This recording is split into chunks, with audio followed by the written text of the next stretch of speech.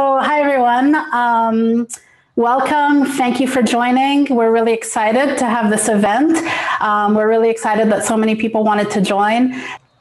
So in terms of who we are, my name is Nasim Nobari. I'm one of the founders of Seed the Commons, which is a small grassroots organization based in San Francisco.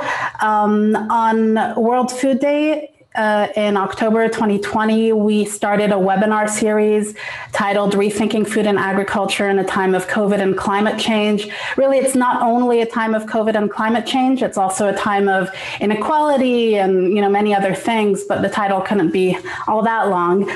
But basically, the idea is that food systems are central to all the crises that we're facing. It's not just about food access, it's not just about the environment, it's about so many things, including inequality and so on. And so rethinking the food system we have. And I think that today is a really wonderful kind of combination of that, because we're actually getting a discussion going on what actions we should take and how everybody, the 108 participants now, can all play a role in that. And I really think that everyone can play a very significant role. So typically when I open these webinars, I just take, a few seconds to give a sentence that introduces what Seed the Commons is. And then I say, if you guys find these webinars useful, please consider making a donation. They're free, they're open to all, but this is not an organization that's funded.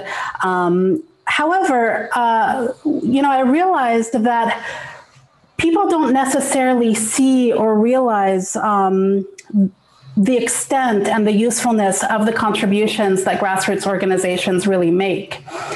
And I think that today is actually a good time for me to speak a little bit more about that, about the work of Seed the Commons, how we've contributed to the Veganic movement, because it connects with a topic that we want to speak about later in the town hall, which is the role of grassroots groups in general, and how, as we move forward in changing our food systems, how can we stay true to the vision of grassroots movements who often initiate and kind of found a lot of these visions, and how can we stay true to that? So I'm going to take a few minutes to give a little bit more of an intro than I usually do. And I hope that the other panelists will bear with me. So Seed the Commons was founded by myself and Chema Hernandez-Gil, who might come on camera later. And we, 20 years ago, before we had even met, we were both very involved in the anti-war and anti-globalization movements that were happening in the early 2000s. So 20 years ago, Chema was a media activist, organizing protests against the WTO, interviewing Vandana Shiva at those protests, that sort of thing. And being anti-war and so on, and having an interest in human rights, I came to think that what really mattered was to get to the root causes of the system, the problems of the system we live in. And that meant addressing issues around land and food systems and corporate takeover of food systems. So I wanted to get involved in those sorts of struggles, because that's how you address all the rest of it. And a lot of people had the same type of thinking I had, which I believe is why so much activism around food systems and has come to be, and why notions like agroecology and so on have become so popular. The problem was that I'm a vegan, Chema's a vegan. People who were like us back then, most of them are not vegan anymore. Sometime around the late 2000s, the early 2010s, most of those people stopped being vegan. And a lot of the leaders in the food movement, a lot of the people who write books, who organize, who are at the head of nonprofits, who speak about agroecology and so on, a lot of these people, well, maybe not a lot, but I've met several who are ex-vegans, ex-vegetarians themselves, and who now, in some cases, promote regenerative grazing, or at least default to an idea where we should have animals in our food systems, or we shouldn't be critical of that.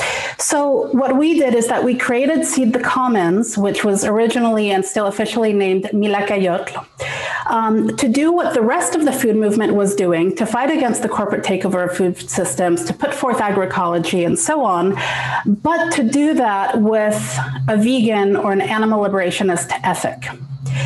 Now, without going too much into it, my analysis of what was going on with all these ex-vegans and so on is that it really came down to a question of normativity and how vegans had failed to truly challenge or sufficiently challenge social norms. And we had not truly integrated the notion that a cow is no different than a dog.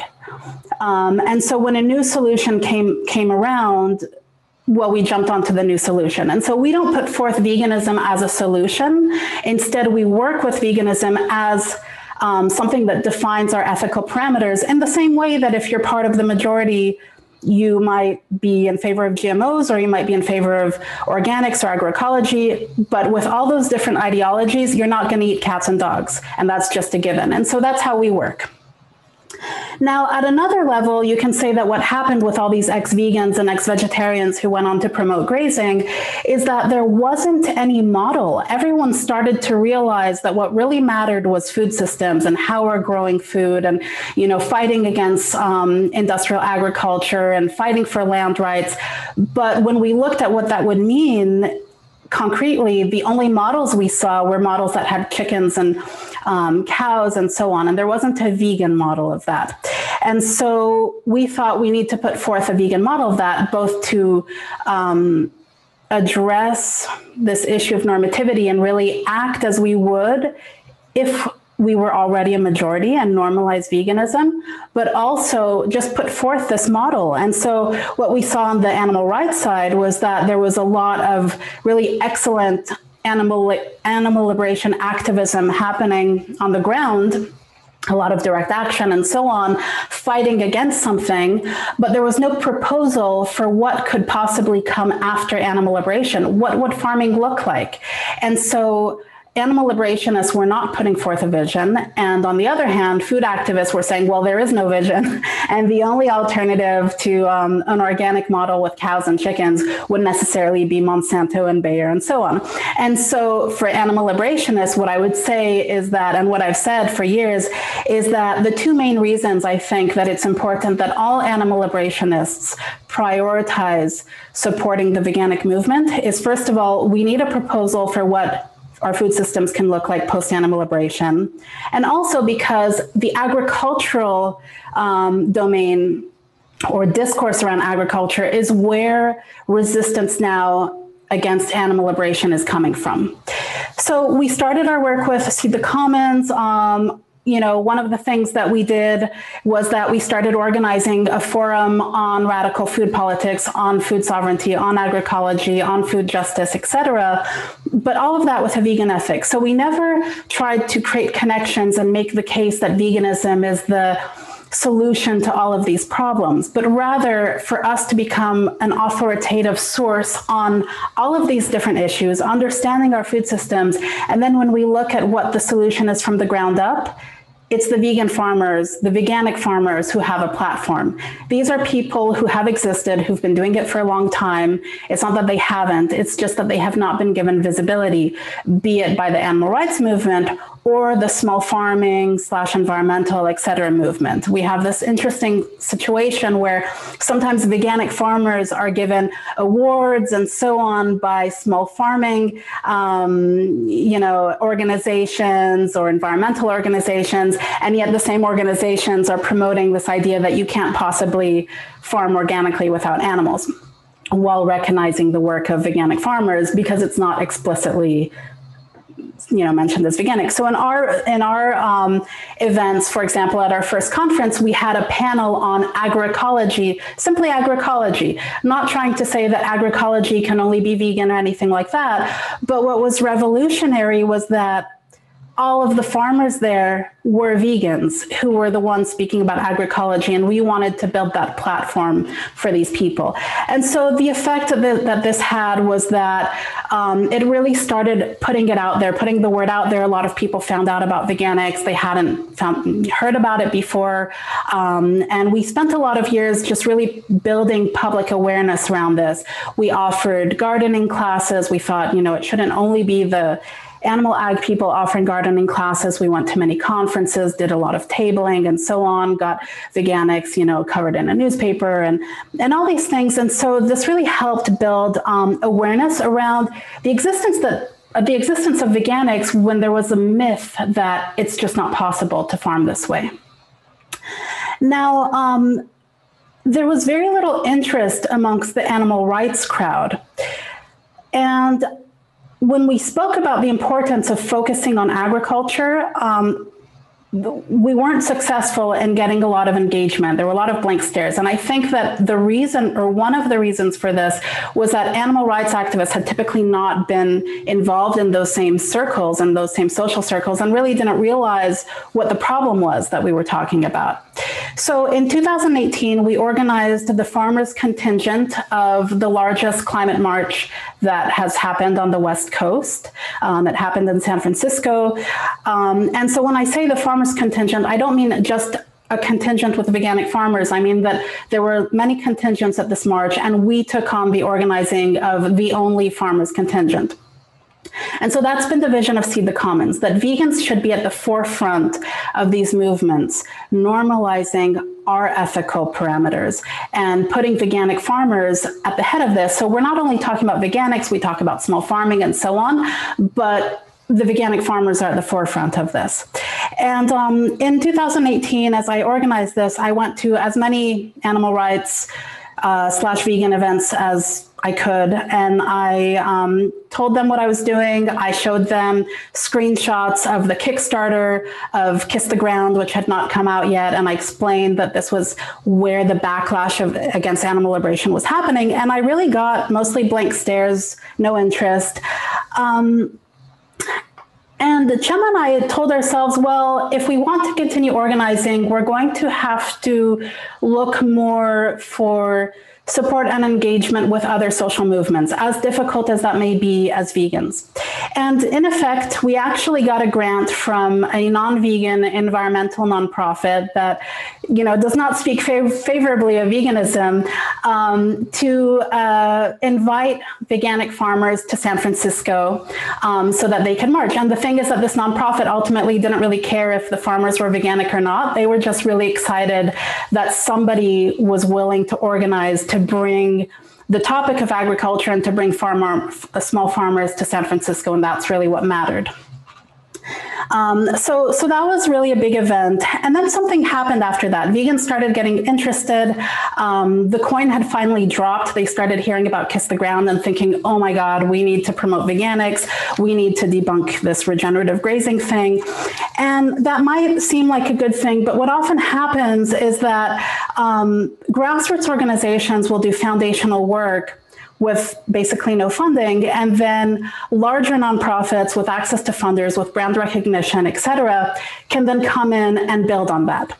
Now, the reason that's not always a good thing is that the vision often changes, the strategy, the discourse, and so on.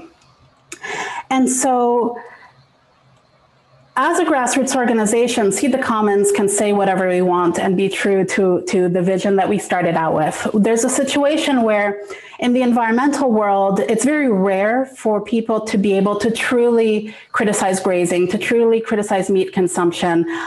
They can't really say those things. What I see in San Francisco is that a lot of the local conferences are funded by the dairy companies, by the pro-grazing organizations. So of course they can't say those things.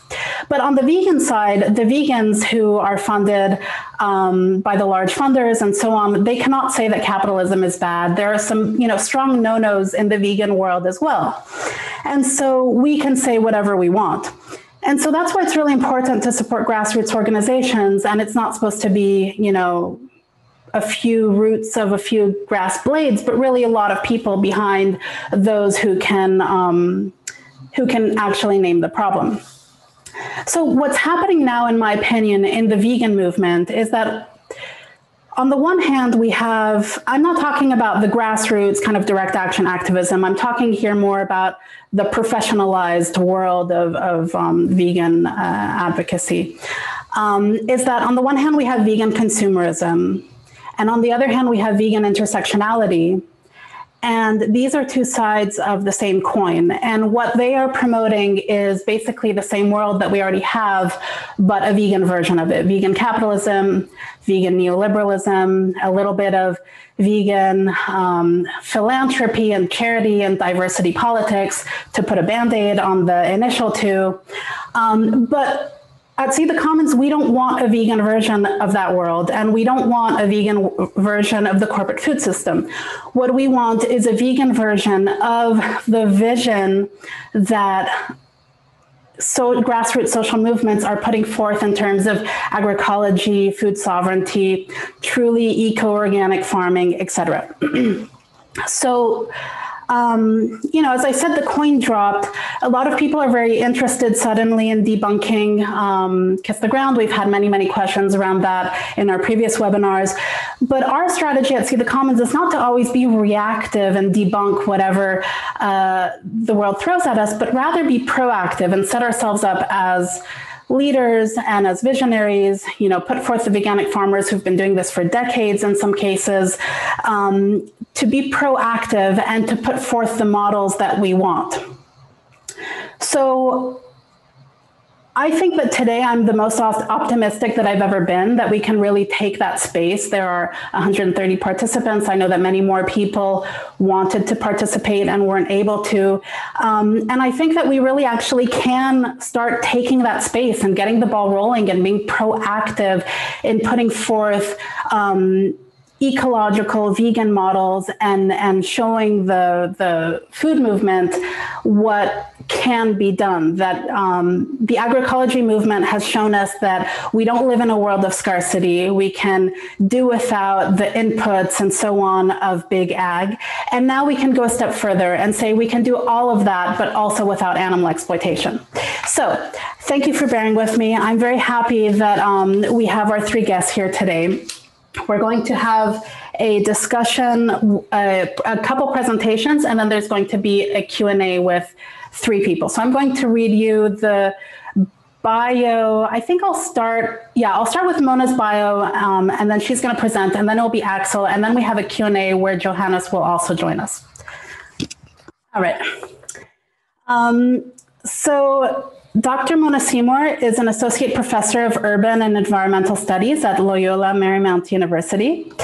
Her research interests broadly concern the relationships between veganism and animal liberation and agri-food movements.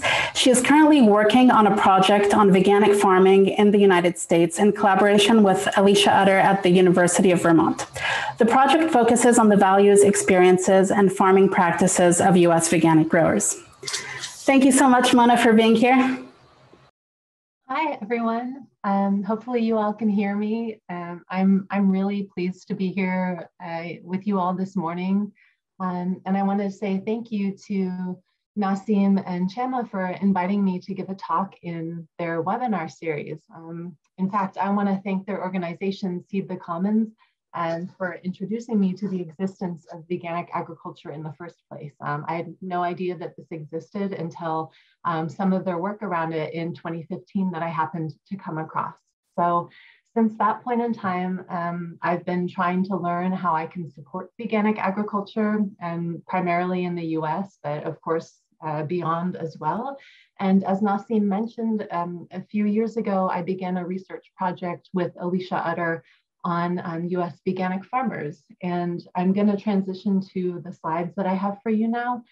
Alrighty, so in fact, this is Alicia's farm, or a little bit of Alicia's farm in the background on all of my slides. So she runs a veganic farm out in Vermont, as well as being a graduate student there.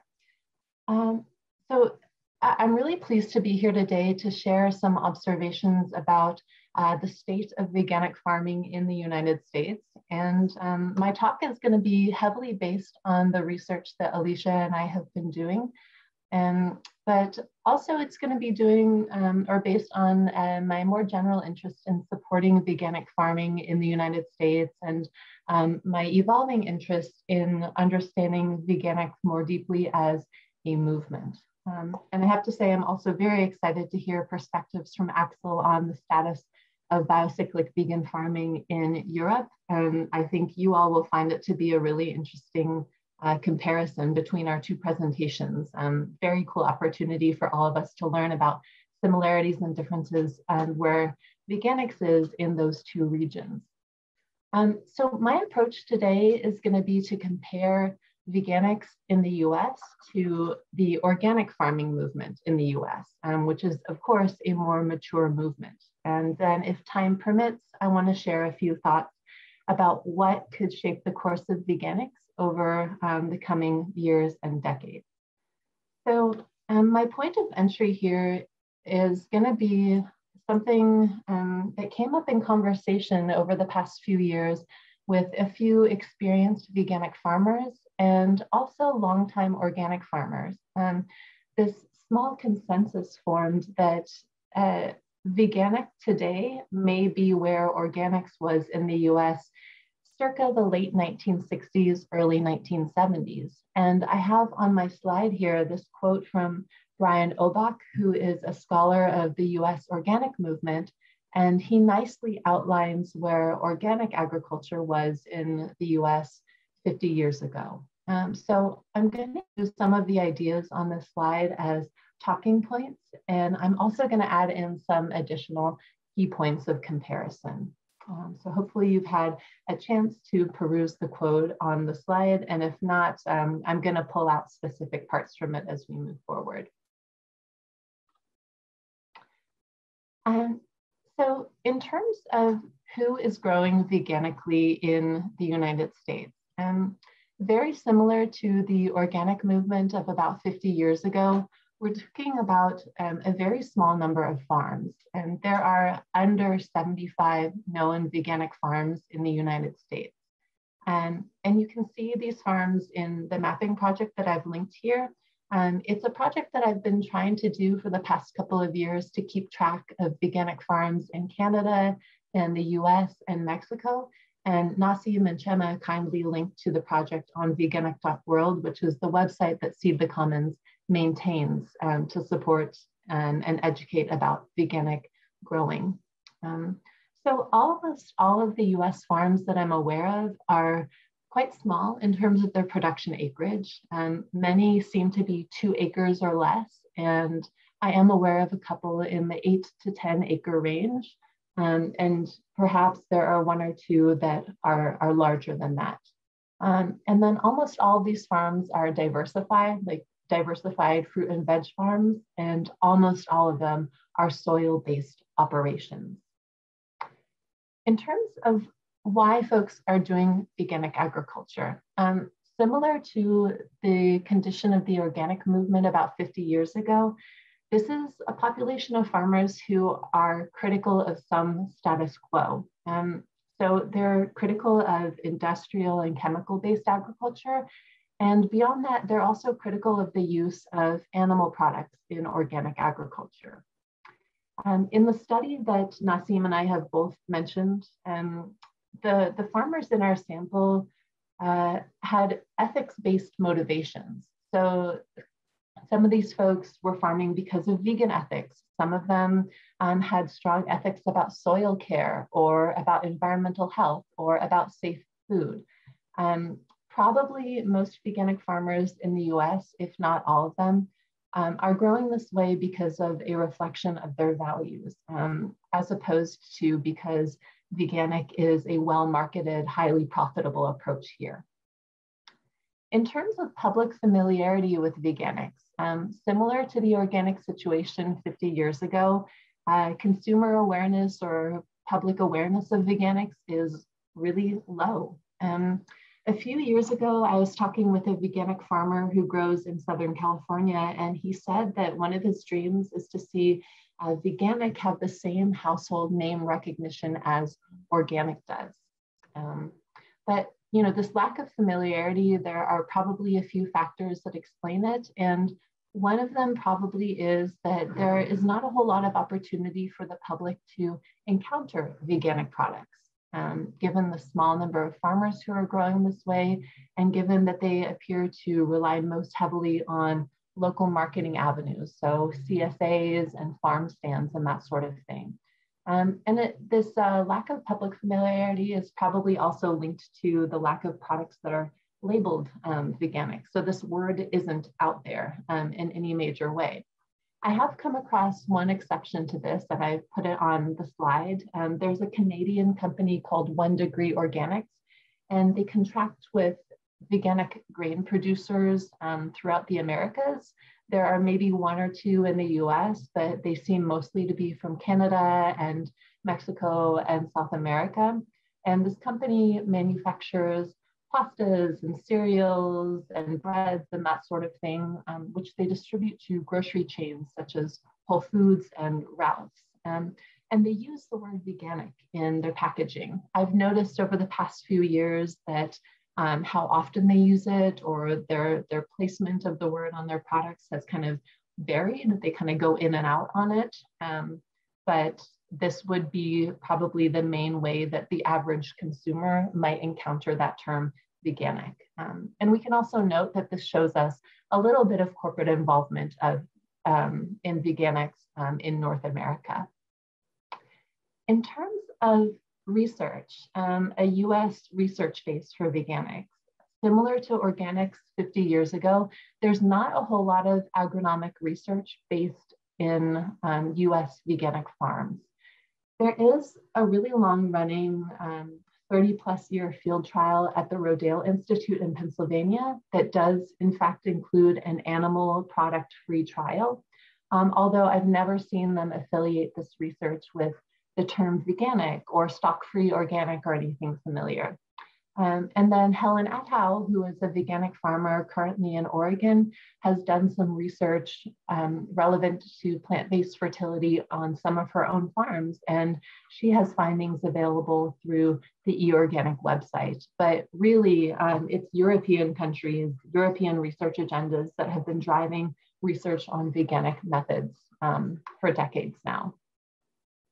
And then finally on this slide, similar to the case of organics 50 years ago in the US, there is no veganic research program or grant program or legislation or certification program and label through any state or national government channel in the United States.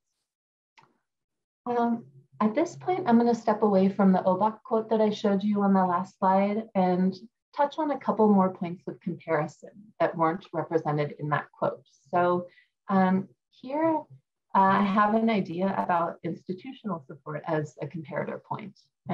So similar to the case of organics 50 years ago and even 40 years ago, there's no institutional support for veganics from the state or from universities. For instance, I have never been able to find a university course on veganic production. I've not been able to find a veganic agriculture certificate program at a community college. And this extends to a lack of veganic trained extension agents for farmers to reach out to, which the quotations on this slide nod to. And this, in fact, constitutes one of the major challenges that Alicia and I have identified in our research. Technical knowledge seems very difficult to come by because it's not available through the usual formal channels that a farmer could typically expect to get education through or assistance through.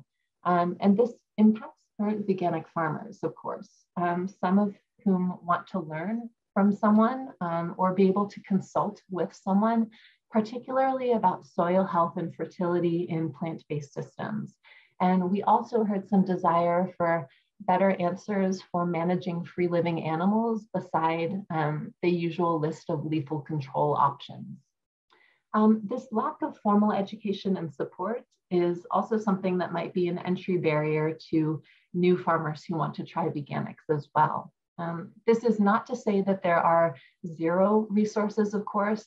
There are resources from within the movement. There are several farmer-authored books between North America and Europe that would be available we're reading, and a couple farms who run internship or training programs.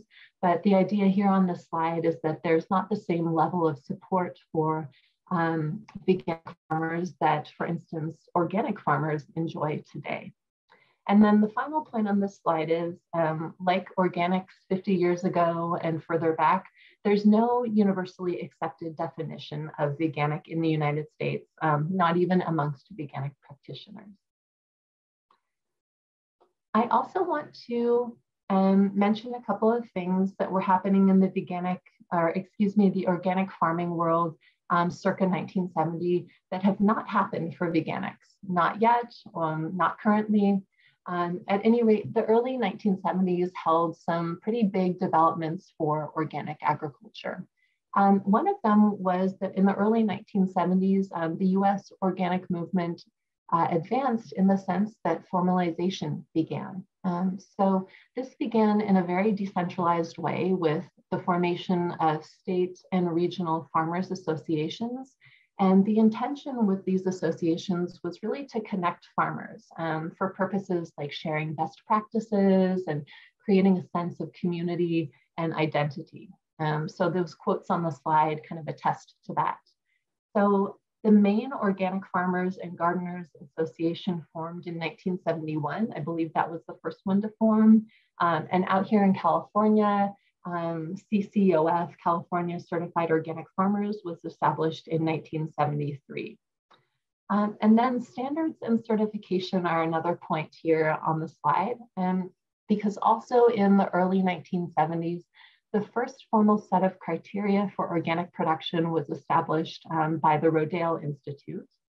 And shortly after that, the Maine Organic Farmers and Gardeners Association started offering its own certification in 1972. That was based in the Rodale organic standards, but more sets of criteria started to come out right after this from the organic farmers associations that were forming that were specific to those associations. Another thing that was going on with these associations was that they were trying to codify what their farmers were doing and what should qualify as organic, and to develop procedures for certifying authentically, organically produced foods. So by about 1975, there were 11 or so organizations in the US that were offering organic certification based on their own distinct sets of standards. So comparing this to veganics in the US today, there are currently no veganic farmers associations in the United States, and there's currently no US-based veganic certification. The Certified Naturally Grown program, which some of you may be familiar with, did briefly offer a veganic certification, perhaps around the year 2008, but I understand that it was shut down due to lack of participation. Although, of course, US veganic farmers could look abroad to something like the Stock-Free Standard or the Biocyclic Vegan Standard, both of which are based in Europe, and we'll hear about one of them shortly from Axel. So those are options. And so that was my overview of where veganic farming is in the US right now as compared to a more mature farming movement. And I want to spend my last couple minutes here talking a little bit about what might shape veganics in the years and decades to come. Noting that this is such a young movement, what are some things that might determine its path? And what I'm going to talk through here is certainly by no means a complete list of possibilities, but just some things that have kind of risen to the top of my mind recently. So I think, for one, it'll be important to watch the relationship between veganics and agribusiness. If US veganic farmers were to organize and draw up a standard or several sets of standards, or if the government were to get involved and create the kind of infrastructure that organic agriculture has now, or really if there were any other very clear indicators of the marketability and profitability of veganics, we might anticipate an uptick in corporate interest. And this would be, of course, this prediction is based upon the experience of organic agriculture in the United States. So this could change veganics quite a lot from how it primarily manifests in the United States as a small scale, diversified, values-driven family farming type of farming. I also think it's going to be really interesting to watch the relationship of veganics to the movement that is seeking to transition livestock farmers out of animal agriculture and into plant-based agriculture and green energy. I have a picture off to the side of the slide from one of the organizations working in this movement. And I'll also say that in the United States, the Rancher Advocacy Program has made it explicit that veganic farming is what farmers ought to transition to in the context of plant agriculture. So this could certainly have bearing on veganics in terms of visibility, and also maybe in terms of financial resources and educational resources. More broadly, maybe kind of linked to that point, but much more broadly, I've really been wondering about changing attitudes toward animal agriculture and what that might mean for veganics. So in the global north, there's this increasingly strong criticism of the climate and environmental and food safety and food security and public health and labor and animal welfare impacts of industrial animal agriculture. And we're seeing markets for plant-based milks and eggs and meats growing really rapidly. We're seeing expanded R&D for lab-grown or cultured meats. We're also observing some industries like dairy contract.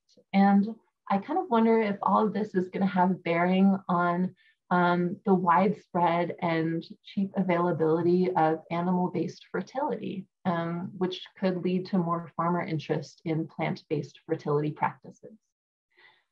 The last comment that I want to make is that I think it's going to be important to watch whether and how support for all small-scale diversified farmers evolves in the United States. For instance, through something like the Farm Bill. I say this because the farmers who participated in the research that Alicia and I undertook, they face veganic specific challenges, of course, a couple of which I mentioned earlier in the presentation, but also all of them reported facing many of the same issues that other small farmers face. So for instance, land access and land tenure and time and financial constraints. So this is to say that the viability of veganic farming, the future of veganic farming, in part depends on the kinds of support that is made available to the much larger pool of small and ecological and fruit and veg farmers. So I'm going to end here. Thank you for your time. Thanks for letting me share this overview of veganics as compared to organics and some thoughts on directions. And thanks again to Nassim and Chema for having me on this. So I'm going to go ahead and stop my share here. Thank you. All right, thank you so much, Mona. So the Q&A for the panelists is going to be at the end. So we're not going to ask any questions directly now to Mona, but you can ask them afterwards, obviously. And you can also start putting your questions in the Q&A. It's better to, if you have actual questions as opposed to just, you want to share a thought, which is totally fine. But if you have actual questions for the panelists, please use the Q&A function. That makes it easier for us to track. And then you can put your question now, and then we can get to it later in the Q&A segment. All right, so our next speaker is Axel Anders, our next and last speaker. Then we're going to the Q&A, where we'll also be joined by the third panelist.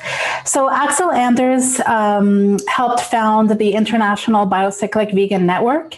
He studied psychology, drama, linguistics, and business administration in France and Germany. Already during his university years, he became involved in the organic farming movement and came into contact with the organic pioneer Adolf Hoops back in the early 1980s. Although his professional journey took him in a different direction in language teaching, international business and publishing, his interest in organic farming remained alive. In 2016, when recognizing the need for a consistently vegan form of organic agriculture, he connected German stakeholders in veganic farming with the Biocyclic Network in Greece, Cyprus, thereby initiating the development of biocyclic vegan agriculture. Currently, Axel Anders lives and works in Berlin. As a co-founder of the Adolhoop Society, the international standard and label organization for biocyclic vegan agriculture, he is primarily involved in the international development of the biocyclic vegan activities. All right, so we're so happy that you can be here with us. We're really excited to internationalize this conversation. I don't think that it should remain in these national or even continental silos. And so we're so happy that we're able to have the perspective both from North America and from Europe. And at our next event, it will be even more global as a conversation. But for now, we're really excited to hear from you. Thank you. Thank you so much, Nassim, first of all, to invite me and that I can be part of this very exciting meeting. I think I had heard about veganic farming for a long time, and I, especially now listening to what Mona said, there is a lot of things we have in common. The situation is very similar in Europe and in America, and I think we can really learn a lot from each other and also share our experiences. I know that we have a very strict program today, so I just want to share my thoughts with my presentation. So I just hope that I can now do the screen sharing and it can work. Yeah, okay, good, yeah. So let's start.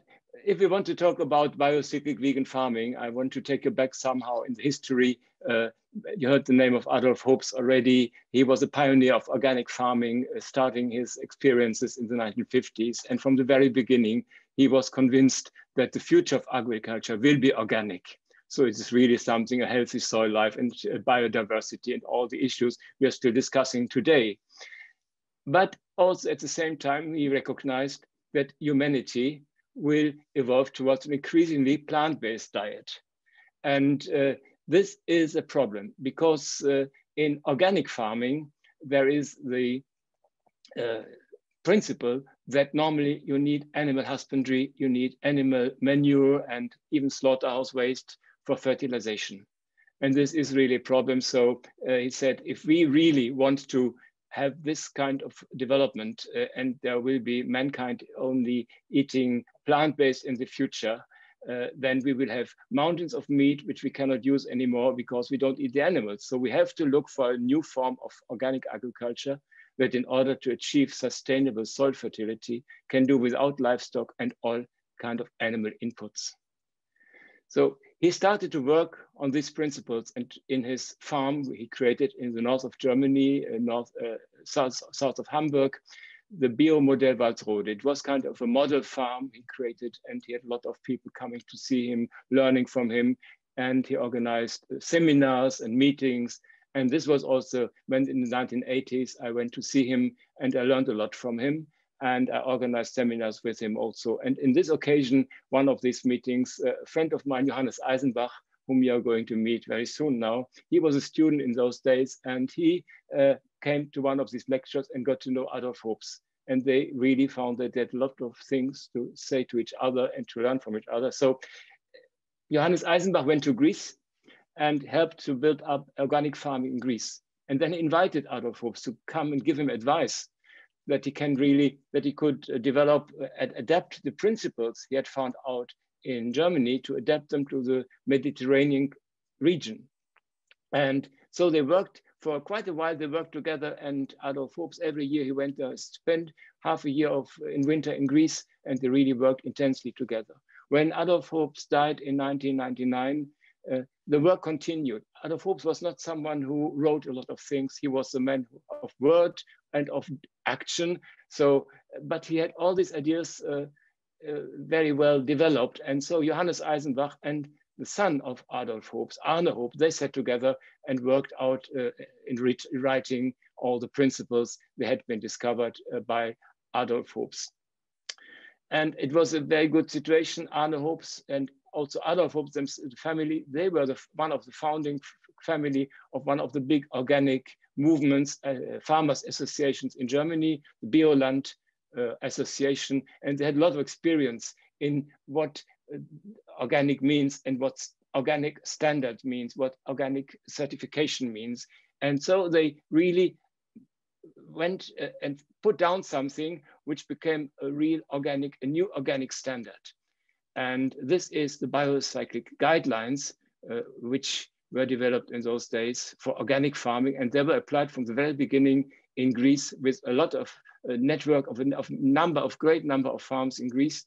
And it's a great principle for a very healthy way of organic farming. And from the very beginning, a standard which is also possible to get certified with official accredited certifying bodies.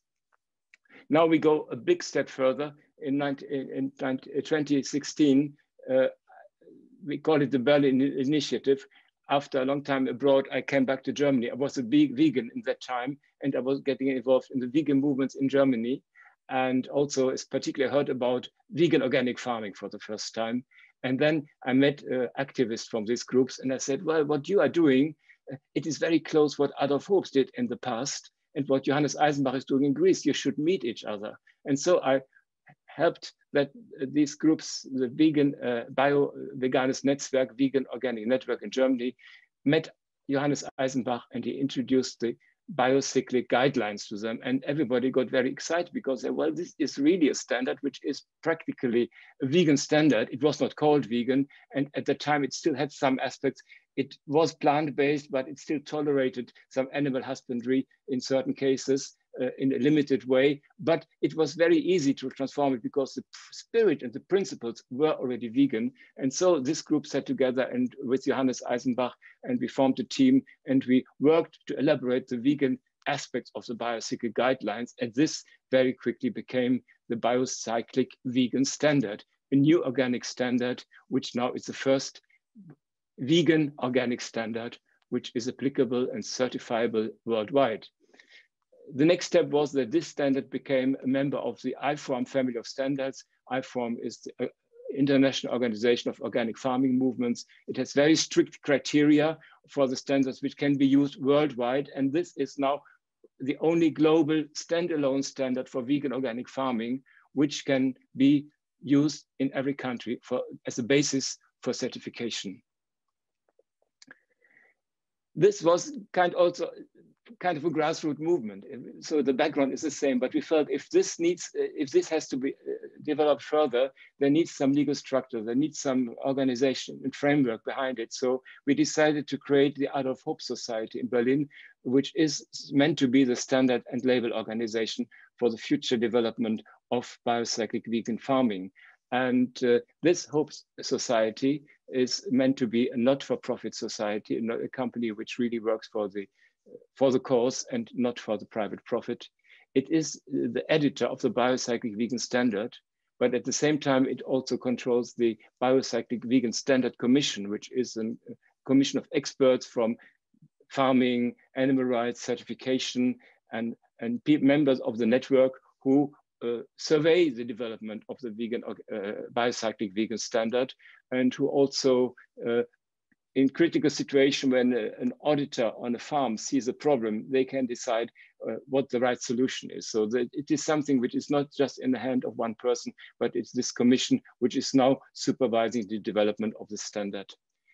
The Adolf Hobbes Society is also the owner of the Biocyclic Vegan Quality Label, which is the little logo what you see in the green little label you can see there.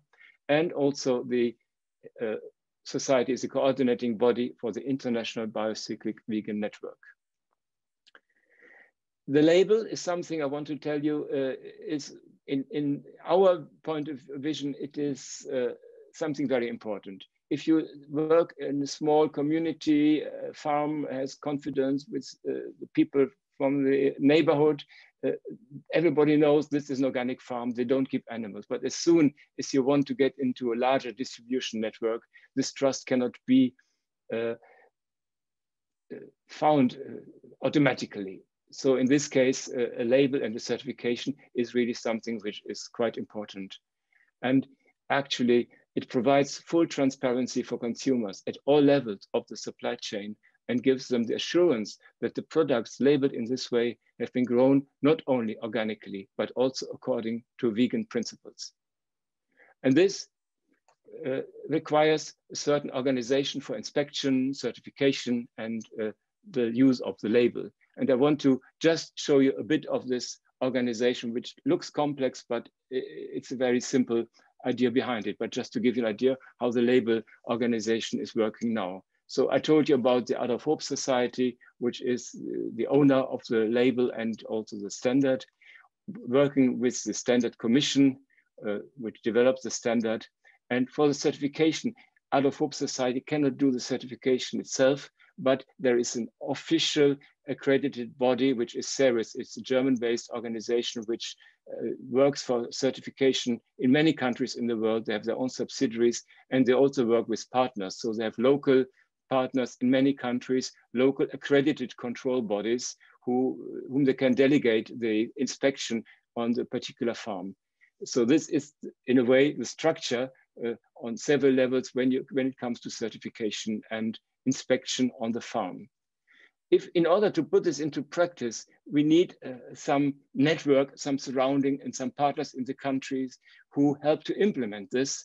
And these are the national, regional, biocyclic vegan member organizations. They are like farmers associations, but they're more because there are also lots of activists and people who think it's important to support this activity. So it's not only open for farmers, they have to be members if they want to be certified, and also food processing companies who want to be certified for their products, they have to be members, but there's a lot of people just from the different communities who also want to join in and to help to develop the biocyclic vegan movement.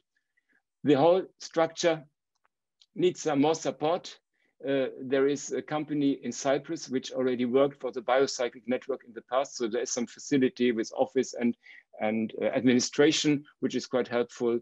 So it can, from this side, do all the orientation work, the training, the consulting and advice, which is needed on all levels for training the auditors in the different countries, which becomes easier now because of what we experience with all the Zoom conferences. So we can do a remote control and training much more easily than in the past. It also helps the institutions to be set up. And on the other hand, we need also the label legal system, which is the Vegan Label Limited, just created a few weeks ago, which helps to administer the different contracts which have to be made with the operators, the farmers, the different biocyclic organizations. And this is because there need to be cooperation contracts, license agreements, and so on and so on. And this is done by this organization. For the operator in the middle, for the farmer, it looks very complicated, but the partner he has to talk to is basically the local control body. It is the member organization. He needs a contract with the label organization. And once he is certified, he will get the certificate from the CERES organization. Then the rest is just the framework which is there to make the whole thing work. So if you want to know more about it, just go on our website. I show you the link at the end, and there is more detailed information on this. Behind this, I told you there is the Biocyclic Vegan Network. So we have different network organizations in various countries already. There's the German one, which is also responsible for other German countries like Austria and Switzerland. There's a French one, France, Belgium, and Switzerland. The Dutch one being responsible for Holland, Netherlands, and the Flemish-speaking part of Belgium. There is the Greek-speaking network in Greece and Cyprus. And recently, the Swedish organization was created. So it's quite new and young and with a lot of enthusiasm. So the whole network is growing. We have farms already being certified in Italy, in Romania. We are speaking now with Brazil for a cooperative of small holder family farms for cashew nuts. We are talking to South Africa. We have some discussion with Canada and hopefully with the United States very soon as well. There's a map. It looks a bit like Mona's map as well for the veganfarming.org. where we show all our partner companies, and not only farms, but also processing companies and so on. But also we showcase the Vegan Organic Network in the UK, who are good friends of us, and we work very closely together. And also we have some farms which are, we call them self-declared vegan farms. They are not certified, but they work veganically. And we want to showcase that there is a big potential of a large number of farms working. And some of them are on the way also to become biocyclic vegan.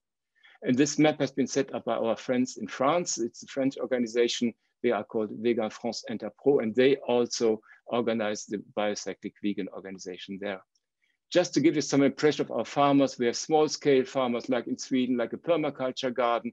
We have community-supported agriculture like this one in Berlin, supplying the German capital with vegetable boxes. We have apple growers in the south of Germany, a beautiful vineyard in the south of France, near Bordeaux, in Bergerac, Dordogne. We have arable farming in Austria and Hungary with beans, sunflower seeds, wheat and cereals. Another one in Romania. These are big farms. So we really range from permaculture up to large-scale farming, up to these ones are about more than 2,500 acres. So it's really already big here, but it's still a family farm. It's a family-owned farm.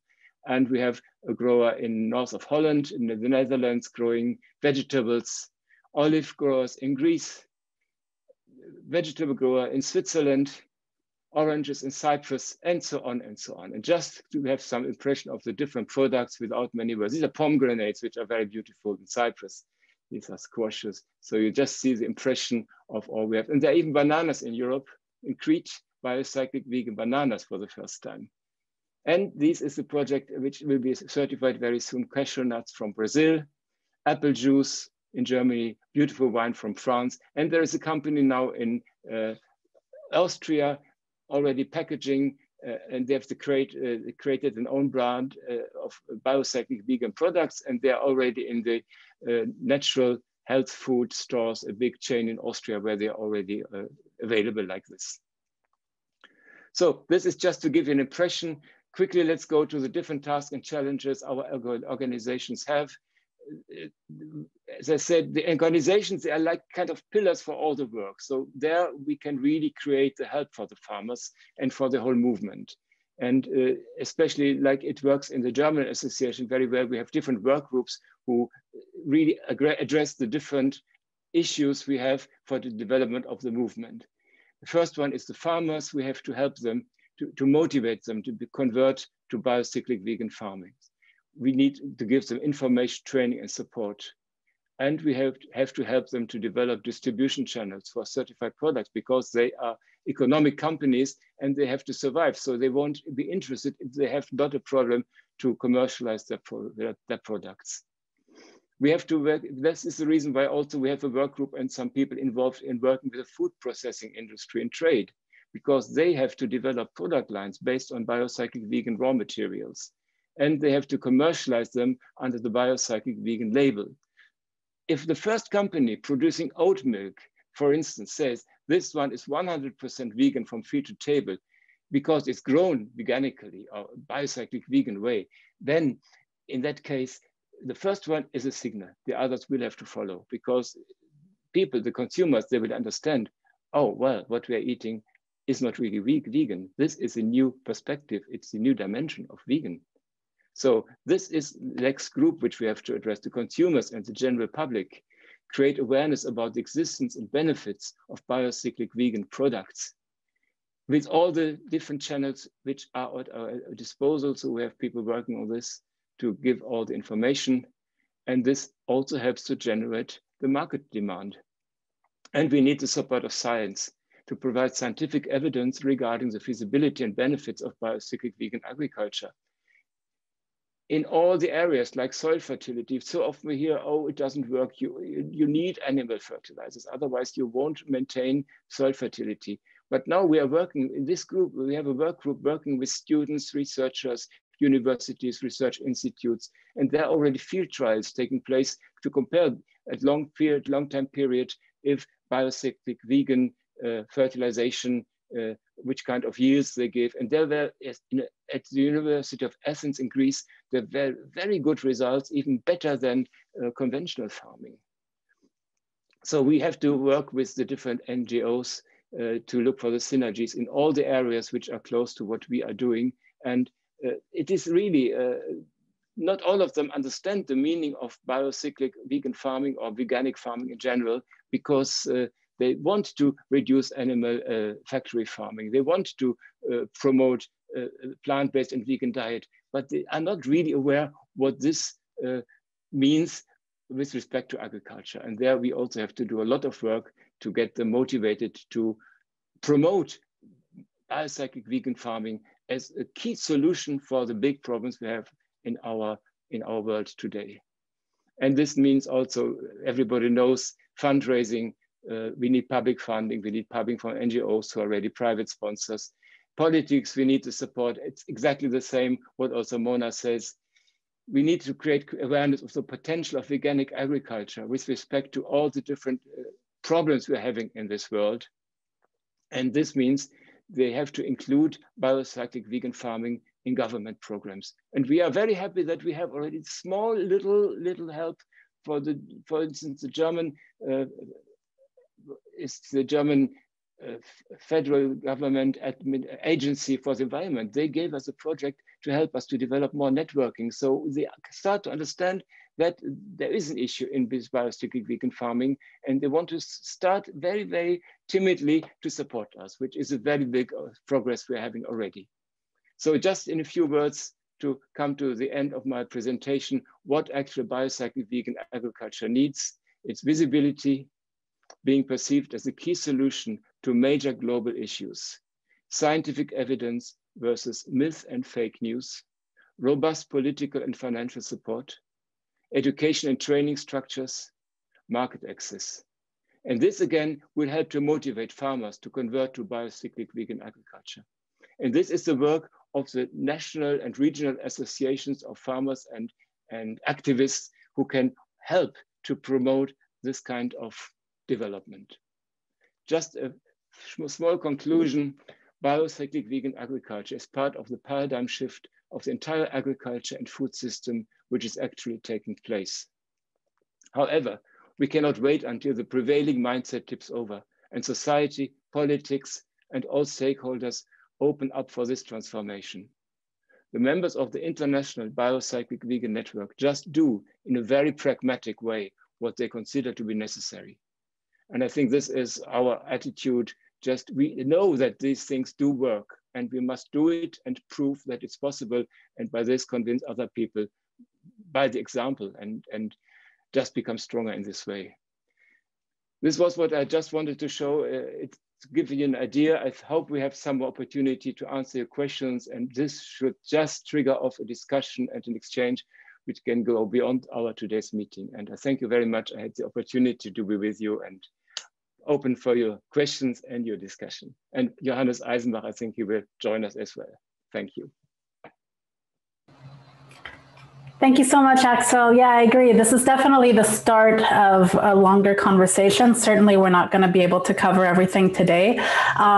Before we open the Q&A, and I am going to introduce Johannes, I just wanted to comment on a couple of things I saw in the chat and Q&A while the panelists were speaking. So first of all, someone asked a question, and I accidentally clicked answer live when I actually wanted to type the answer, and now I can't type it anymore. Zoom won't let me. So someone just asked, do you, if the livestock industry is linked to mainstream, quote, organic fertilizers? That has a clear answer, at least in Canada and the United States. Yes. I mean, if you're buying organic produce or organic products of any sort in the US and Canada, at least I imagine in Europe it's similar, but I don't have that knowledge. You know, it's most likely that the fertilizers used did come from not only animal agriculture, but in most cases, industrial animal agriculture. So there's really kind of no way around that. So what I used to say in my presentations is that, you know, the food movement has conveniently put forth a false dichotomy between sustainability and veganism, saying, oh, we can only do sustainability with animal agriculture. And that's not true. But as of yet, for consumers, that is actually true, in the sense that if you're a consumer, you can either buy the products of industrial agriculture, or you can buy the products of organic agriculture. And organic agriculture is invariably grown with animal fertilizers. And the vast majority of those times, it's not, the manure of the cow on the family farm. It's actually the byproducts of factory farming and slaughterhouses. So, anything that actually 2 days ago, I took a class. I hope Megan is here. I took a class, a Veganic gardening class with the people from Learn Veganics, and they were speaking about all the, products that make their way into so-called organic fertilizers. Basically, animals can be given antibiotics and so on, but then the byproducts can be used in organic farming. So the original animal doesn't have to be part of an organic farm. So yes, that's the case. I wanted to just, if you guys allow me, Yvonne actually had a really interesting comment, and I hope that you guys won't mind if I say something about that. So Yvonne pointed out that 1 Degree Organics, which is a veganic company based in Canada, or a so-called veganic company, I guess we could have a debate on that, that the farms that they source from are often not vegan farms, that these are farms that often have animal husbandry happening. So maybe they grow, for example, field, they grow wheat, and then that wheat is not grown with animal inputs, but then in a different part of the farm, they're also raising pigs and doing their own thing, and maybe they produce bacon, or who knows. Yeah, that's true. This is, opens up a larger conversation, but what I want to note is a couple things. First of all, on the website, veganic.world, which is our website, we have on one hand the map, and then on the other hand, there's a different tab with a list of farms. And so we actually have different criteria, because for the purposes of Mona and Alicia's research, and I can't tell them how to do their research and what criteria to use, that makes sense in the context of that research. They wanted to go with a certain definition of veganics as to the inputs and so on. And on the other tab, which is Find a Farm, I think, our criteria, as Seed the Commons, is that a veganic farm is a vegan farm, meaning there's no animal husbandry anywhere on the farm.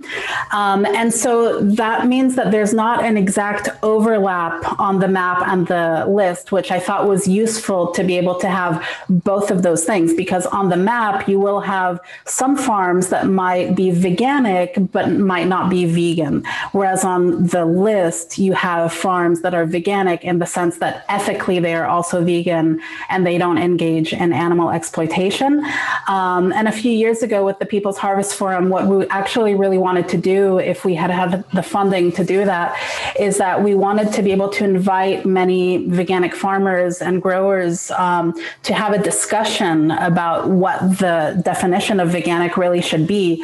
And what I think Joe Kilcoyne, he has a way of describing it that I personally find useful. Joe Kilcoyne is a vegan farmer, and he gives permaculture design courses that are vegan, and runs a sanctuary. So he distinguishes between vegan and veganic, but vegan can also be vegan and organic in the sense that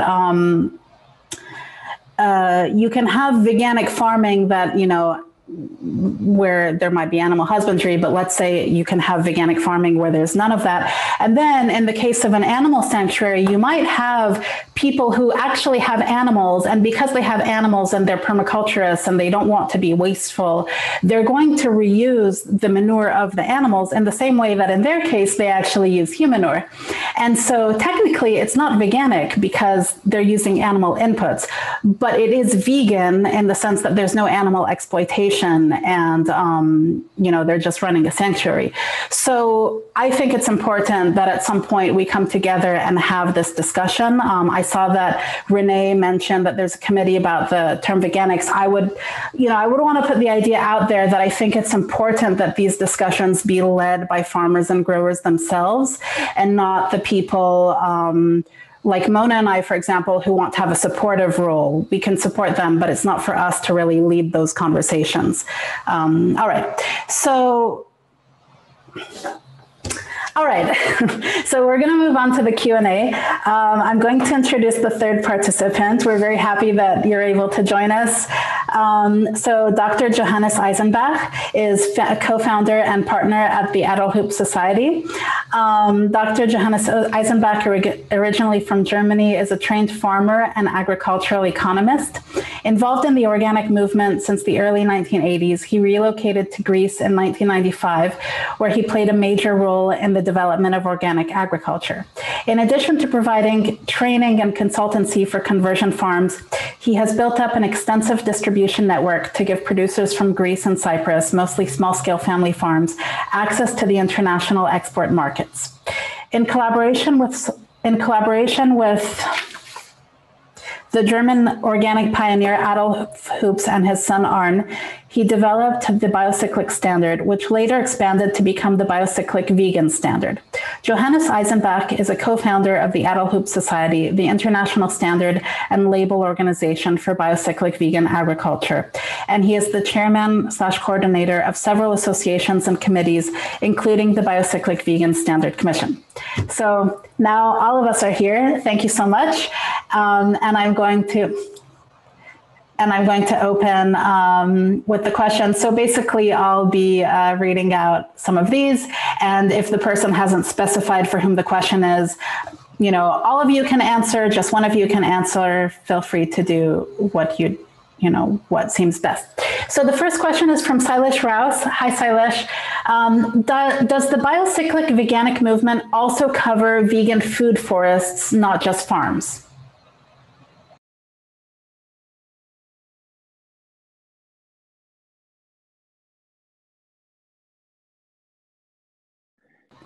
Maybe I think Johannes, you have the best experience. From my side, I think it's biocyclic vegan standard covers everything. It's a principle, it's an approach. It's not a technique for different. So it goes from permaculture to agriculture in general. So I think food forests, of course, if they obey to the same principles, of course.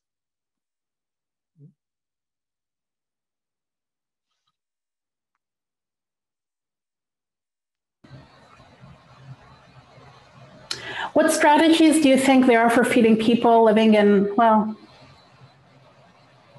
okay, sorry. I'm just going to add that next week we are going to do a webinar with 2 veganic farmers who are commercial farmers who've been successful for decades. So next week, we're actually going to go more into the details of veganic farming in the ground. And so this week is a little bit more about issues of how to build the movement, how the movement is organized in Europe and the Biocyclic Network in the United States and so on. So we often get a lot of questions that are very technical at our webinars. And in past webinars, we've covered some of that. And then next week, we're going to go more into that. So I'm going to not prioritize those questions as much. All right, so mainstream agricultural research in Belgium has absolutely zero interest in looking into veganic farming. I sometimes try to raise it in debates, panels, etc., but it is just ignored. But we need research institutes to produce data to show that it works so farmers can also be persuaded. How best approach them?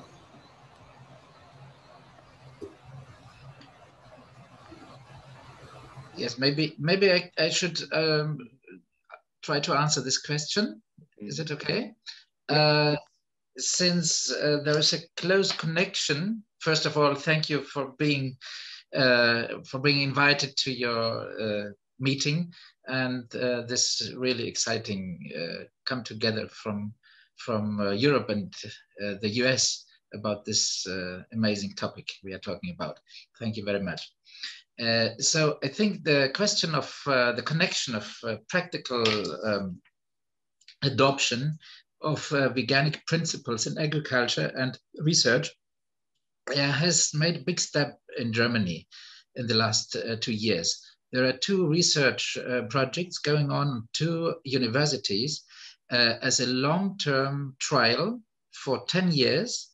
It started, both started more or less in 2018, and it's a kind of comparison of different approaches in organic farming. And one of the variations they are studying is biocyclic vegan agriculture. So there will be a big outcome of data and also practical advice from that. On the other hand, Axel mentioned already interesting research project which was conducted in Athens Agricultural University with the subject of humus soil. But there is still a big need of research on every stage. Because you have to bear in mind that making the step into a really yes, I would say doing biocyclic vegan agriculture is a step back into the basics of organic, what the pioneers of organic agriculture had in mind and what was their vision, but facing the challenges of the future and combining the possibilities of future. So I think we are really the link between the grassroots developments and what really can get out of that, because a grassroots development is created in order to get a mainstream development. It is not intended to be forever a grassroots development. So I think we are just in the transition phase, but we have to be very, very careful that what you initially told us already, that we have to keep in mind the initial visions of organic and how we had called it biocyclic vegan agriculture. So, and just to give also an addition to what Axel said, biocyclic vegan agriculture is a definition of the principles of recycling, the principle of giving back to nature what it grants to us, of the principles of being aware that we are a part of a whole system and not the one which can dominate everything.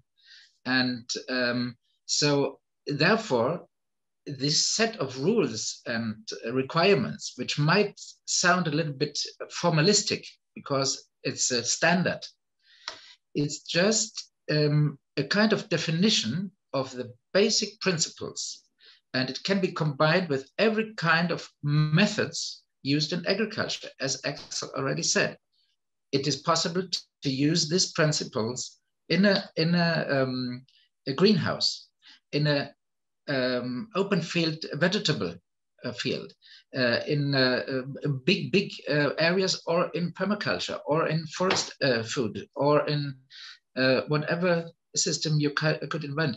I would even say in vertical agriculture, even urban farming can be combined with these principles. So wherever you can produce food in harmony and in following the laws of nature, you can find a lot of solutions to do that.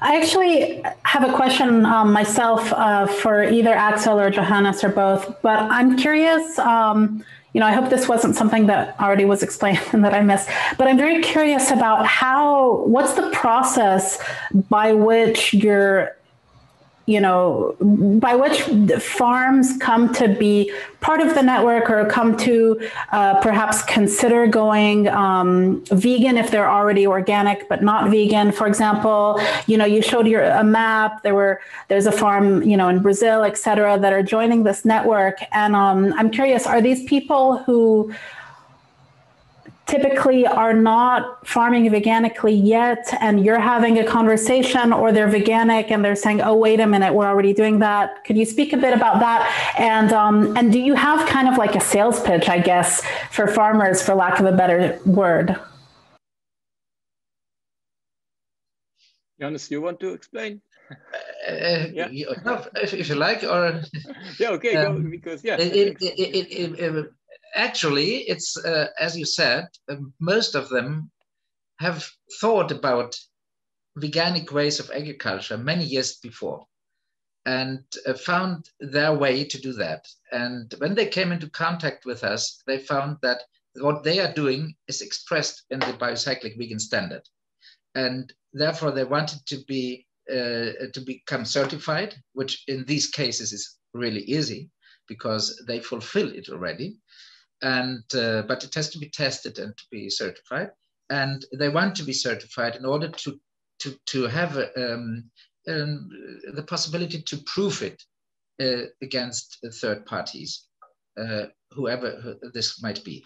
Of course, there are also other farms which just heard about and want to become biocyclic vegan, or they still have animals that could, maybe Axel can tell you some experience of the last weeks where we have such initiative in Switzerland and Germany.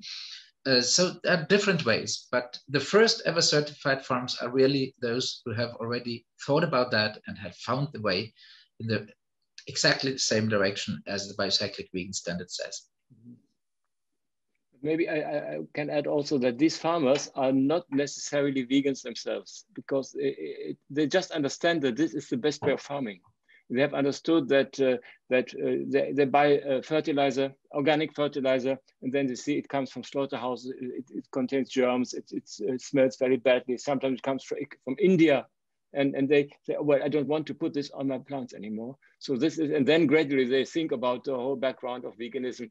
So they are more and more exposed to this. So it's sometimes a long process. And the other way could also be, if there's really a farmer who has cows or has pigs, we have more and more examples like this who have really problems to send them to the slaughterhouse, and they look for new ways. Some others may also have economic reasons, because they see now all the animal industry is going down and they don't make profit anymore. So they look for new ways. And we have a group, it's a little association which is supporting us. Some people who just say they want to accompany farmers to a new way. And then the solution might be they become biocyclic vegan farmers, but sometimes they say, oh, we had animals all the time.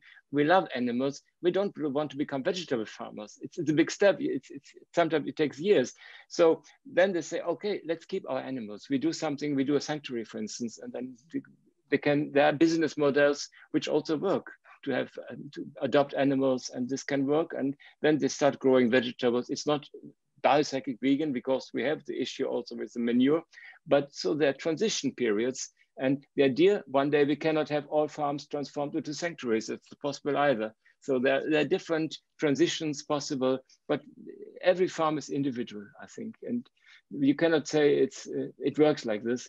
Like in Brazil, it's another example. This is a couple of who went there helping the farmers. They are from Germany and from Spain. And they said, we have to find a possibility to sell the cashew nuts in Europe. And then they told them, you are small farmers and you can work this way. And they agreed to do it. And now they're building up this way. So also the impact can come from the outside sometimes. And they see, as soon as there is a demand for the products, then it will be very easy to convince the farmers, because they very often are not happy with the way they are working. And there are more and more people, like in Switzerland, we are working with a group, they have a sanctuary. They said have 1, 2, 3, 4 calls every week from farmers who want to give animal husbandry, and they look for new ways. Yeah, that's a really good point, that not everyone who wants to farm veganically is actually vegan. And that's something I was going to mention earlier with 1 Degree Veganics, is that I don't think, that they're being dishonest when they're using the term veganic. I don't think they're saying, oh, we just want to do this because the consumer wants it. My understanding of 1 Degree Organics is that they started out with an interest of health. And so that was an honest interest. They said, oh, this is what's going on the soil, and we don't want to be consuming that. And so we want to create a sort of, we want to create a company that serves veganic products so that people can have, cleaner food, so to speak, where they know that certain products aren't going to be in their soil and their food. And that's the motivation. And next week, one of the speakers was married to a man who, was a visionary veganic farmer and wasn't actually vegan, but it made sense. For Mona, there's a question from Anna Labar. Do you think it's possible to have veganic farmers who are not vegan? All right. So, and if so, is it possible to have an estimation of the number of farmers who have veganic practices in the US? And do you know when your manuscripts and major empirical piece will be out? Thanks for the question, Anna. I'm kind of in the same boat here as have just been discussed. I think it's entirely possible to farm veganically without personally being vegan as a lifestyle or a set of personal ethics or a set of maybe politics. And the mapping project that I run, there are folks on that map who are not vegan. They may be vegetarian, they may be omnivores. I think there are at least a couple of farms who do keep animals on other part of their farms. So if you're looking at the mapping project that I maintain, any farm on there would fit that very narrow definition of veganic that's about animal-based inputs. So I think I said that perhaps there are 75 or so farms on the map that I maintain. And I would also say that that's not a complete map. And that's partly because I've had difficulty finding farms before the map because perhaps they don't use the term veganic, or they don't use an associated term like vegan organic or stock-free organic or something. So I would anticipate there are farmers out there who are not present on the map because I couldn't find them or because they haven't reached out to me. Let's see. And then, of course, I would say that because of my own capacity, I don't have time to update and search all the time. So 75 is a real ballpark. In terms of our research outputs, thank you for asking for that. Alicia and I have 2 manuscripts that may come out in journals this year.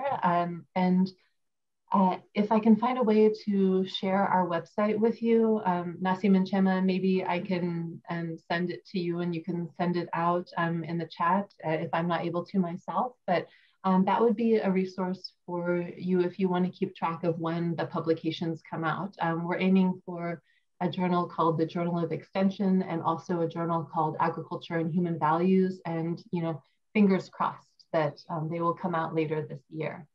Nassim, was that Anna's whole question? Thank you. So just 2 or 3 more. We're already behind schedule as it happens. So this person says, I have a question regarding biological pest control. This is allowed in organic, for example, in bio greenhouses. It works quite well. Stock-free vegan organic does not allow it. But what is the position of Biocyclic regarding this in Europe, and similarly the position of Veganic in the US on this? And also, what about vermicompost use? Great presentations. Thanks a lot, he says. So maybe, Yeah. Should I answer this question?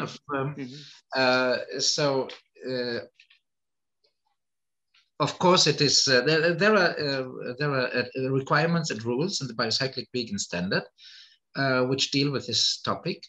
Of course, in order to grow your vegetables, you have, or whatever crop, you have to protect them against attacks by insects or other animals. But when you read the requirements, you will see that this is the end of a chain of action which is necessary. So every disease and every pest is a signal of an unbalanced situation. This might be occurring in a normal way, also in nature, but if it is becoming dangerous for the farmer, we have to react in some way. The first reaction we have to think about is to create conditions where the plants will not be affected by pests or other diseases. This is very easy to fight against with fungi. So in biocyclic vegan farming systems, we see that the need of pesticides against fungi is much, much less. Maybe there is a chance to explain it afterwards. Why is that? Because this has to do with the situation in the soil. Our main issue is to enhance soil life, to restore natural soil fertility. This is the first step we have to think about when we are talking about diseases and pests. The issue with the animals is another issue, because animals flying, insects are coming into our cultivations from outside. And as an organic producer, we cannot protect ourselves. We cannot grow under a roof or so. So we have to find the most natural way, and this is described in the standard.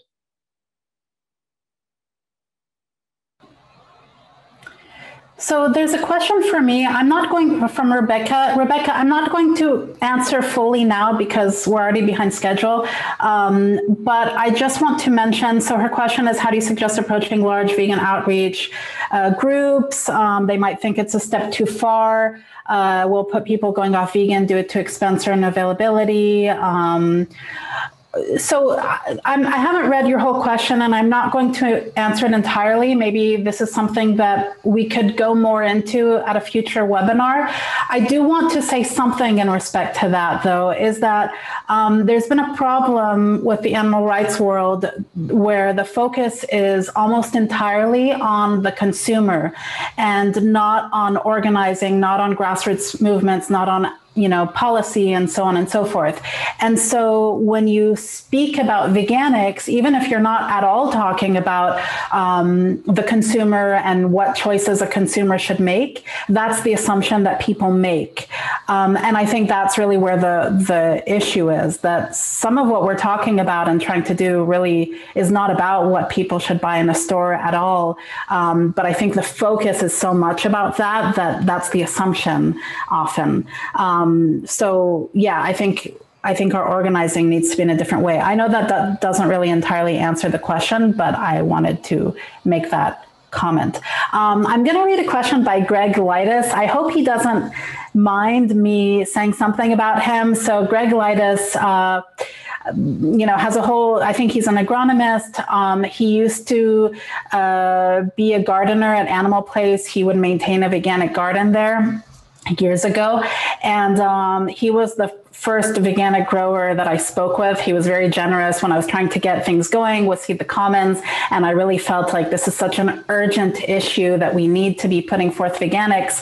I contacted them, and he very generously spent, I think it was definitely more than 3 hours. It might've been 4 hours on the phone with me, just explaining things regarding veganic growing. So he's done a lot for the movement, and I really appreciate that. So his question is, how does the Biocyclic Vegan Standard work with the stock-free organic standard in Great Britain? I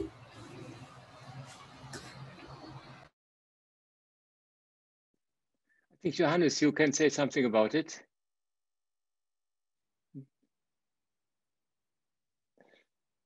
No, I think Axel, you should answer it. Okay, yeah, great.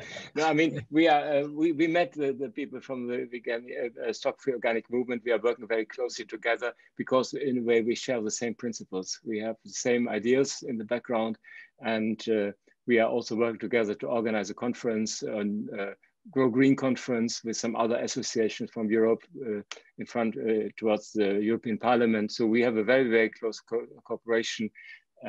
And still, we have a different technical approach just in the respect of the standard, because the Biocyclic Vegan standard is this standard which can be certified, which can be used on a large scale by official certifying bodies, and the certifying system with the stock-free organic standard is a bit different. So these two movements have grown in parallel, separately, share the same principles, but technically there are some different aspects, maybe to say.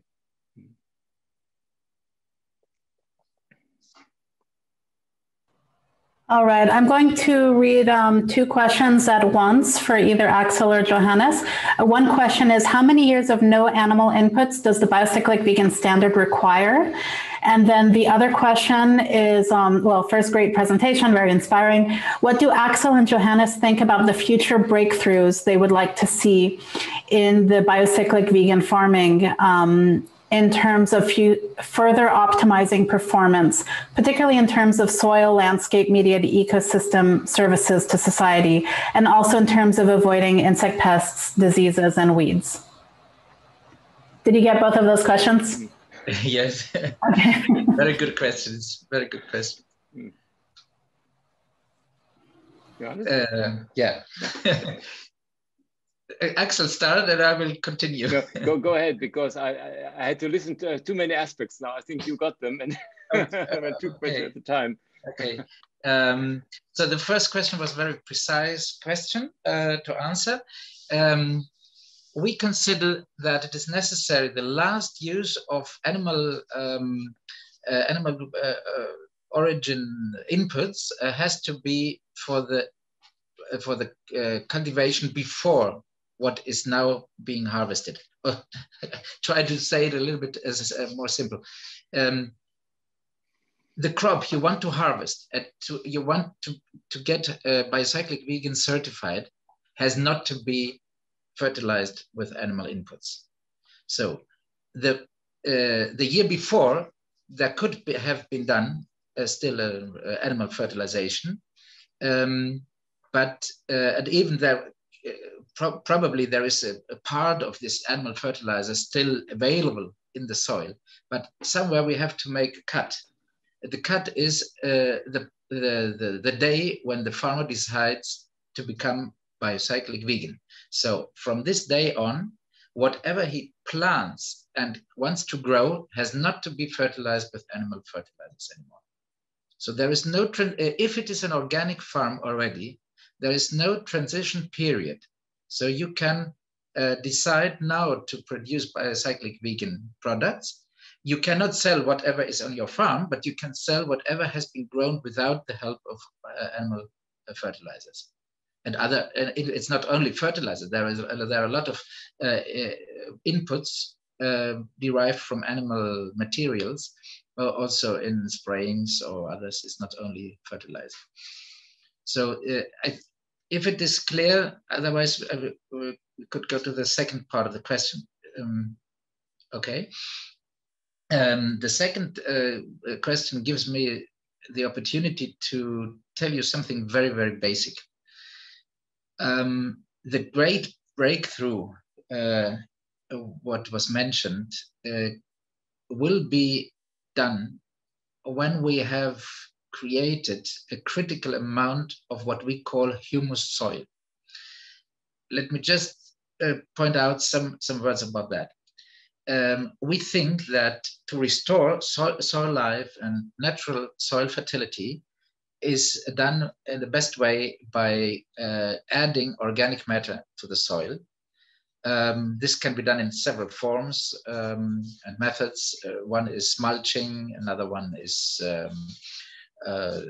leguminous green manure, and another thing is composting.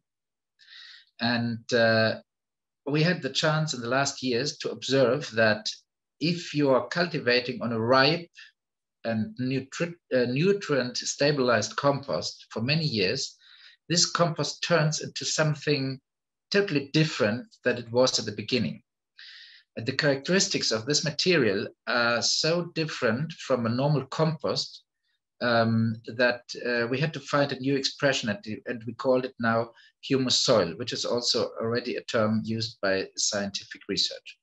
The main characteristic of this material, which sometimes has been a good compost just, is that the high content of nutrients is not water soluble anymore. And on the other hand, the availability of these nutrients is so high for the plants as it would be a fertilizer. So by using this material, we don't pollute anymore the underground water horizon. There is no danger of over-fertilization, of burning seedlings or young plants. And even there is no danger of getting lost of the material. On the other hand, this material is a huge deposit of nutrients and of carbon. It's a carbon sink because the carbon bound in this material cannot be degraded anymore by microbes, and is not anymore doesn't diffuse into the environment either by losses through water or air. So by using this material, you will, and this is the research which has been done in Athens, you will recognize that the yields of the plants which are growing in this material are surpassing the average yield of a conventionally grown plant. You will observe that the root system will be twice or even 3 times bigger than of a normal plant.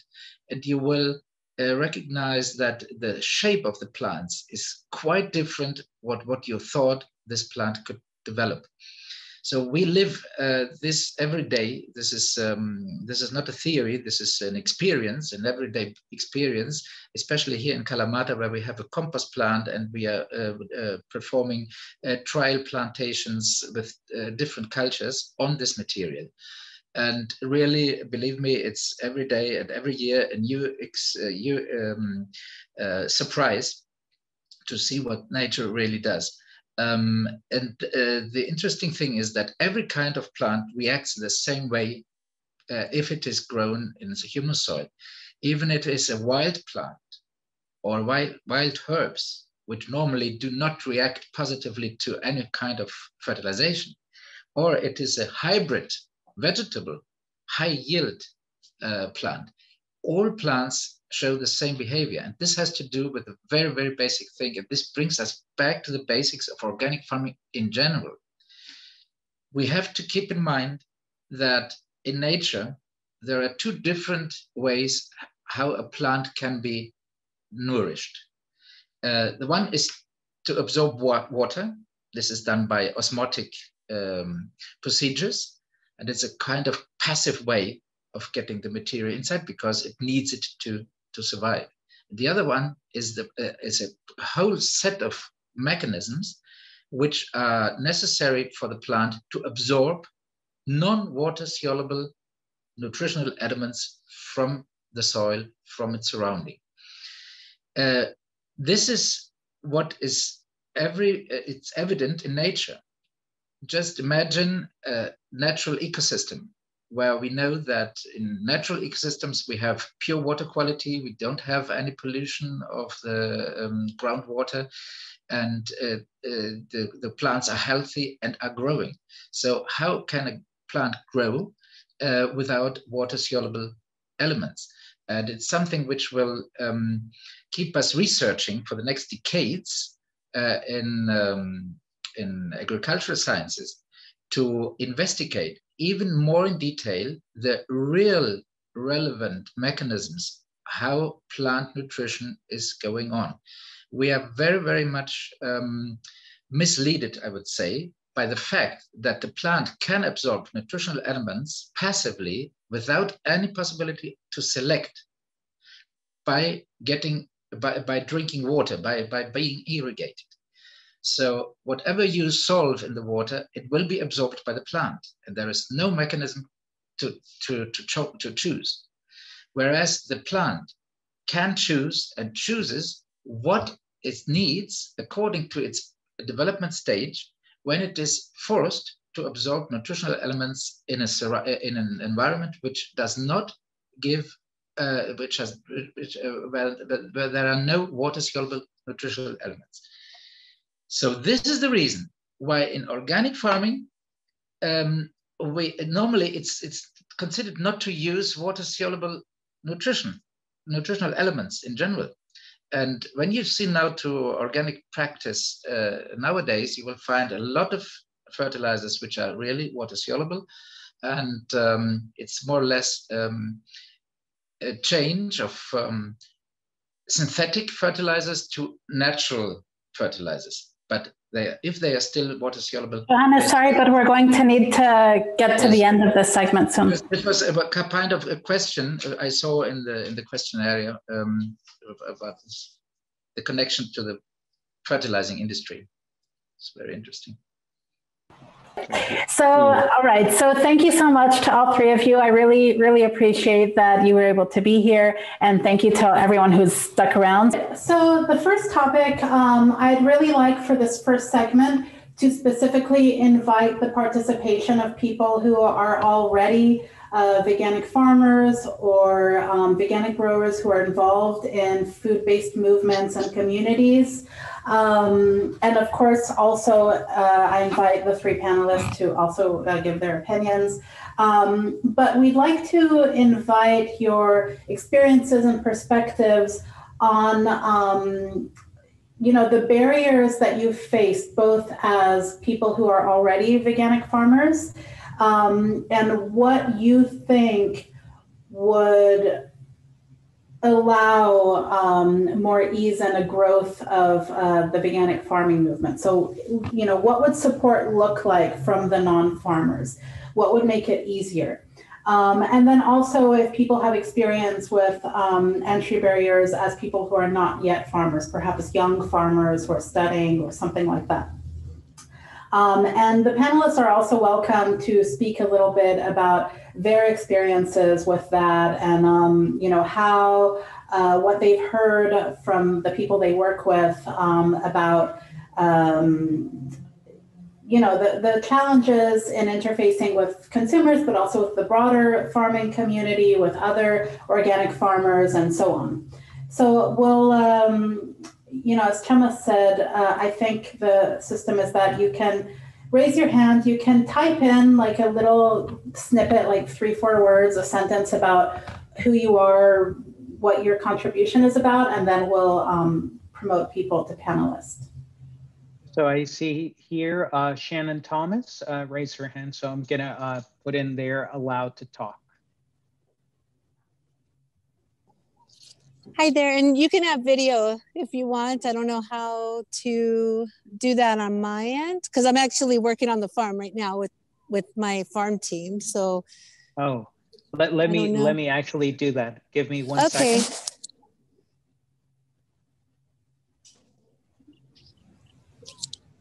And it's okay if you can't.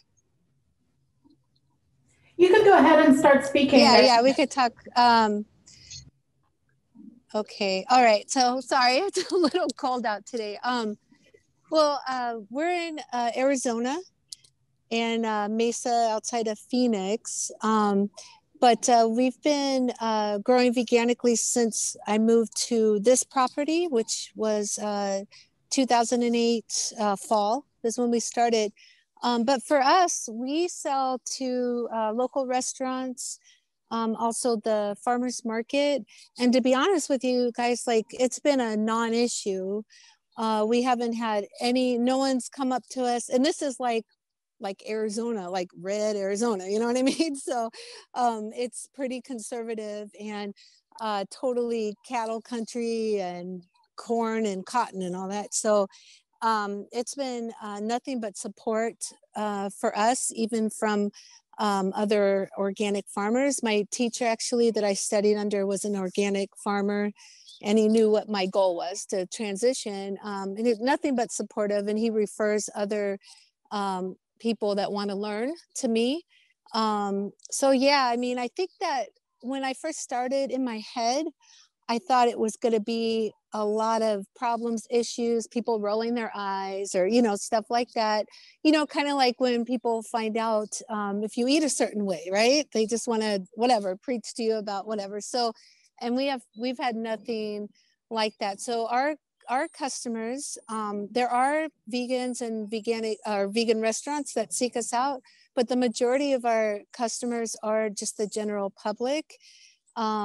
And like I said, it's been nothing but a warm reception. And the reason why, I think too, because our stuff tastes different. It really does. Bottom line, there's something special about growing without manure and without animal products. And I won't take up all the time, but for me, like in your head, if you haven't started farming yet or haven't started selling to the general public, you may be like me, that it was really a non-issue that I didn't know until we did it, right? You don't know until you know. And it's been a wonderful thing. And actually the city here, or the city we live in, has approached us. We're going to be expanding. They actually are going to give us some city land to expand our farm. So yeah, so anyway, so just do it, you know. Right here is just a ½ acre. I started at my house because we didn't have the funds to get land, but now the city's offered it. So, you know, so just go for it. And anyway, so I hope there's other people in Arizona. So please contact me. I would love to get a group together so we could do this together. That's it. That's wonderful. Quick question, Shannon. No, Gemma. Yes. Quick question for Shannon. Kamal was asking, do you market your products as veganic, or is it as organic? I do. Yep. And we don't say, like, there's no certification, so we don't say we're certified or anything, but at the farmer's market stand, we have our farm name, and in it is Veganic Farm. You know, and on Instagram, we also have, you know, veganic farming in the city is our like tagline. And I just have an explanation, like veganic equals organically grown without animal byproducts and sustainable farming methods. So, you know what I mean? So they know what we are, what we're about, what we do. And again, it's just, I'm blown away actually, because we hid out for a couple years and just did CSAs and the vegan cafes, you know. So this year, January, is when we first just ventured out. And like I said, it's been crazy, gangbusters. And like I said, last month, the city came to us. So it's just, yeah. So like I said, just, you know, we don't know until we know. So go for it. Just go for it. Just do it, you know. So, oh, what do I grow? Someone's asking me. Right now we're transitioning. I think we need to, unfortunately, I think we need to move to the next. Everything, we grow everything seasonally. So multi-crops. All right. That's it, bye, thanks. All right, so we have Melissa Hoffman who has her hand up.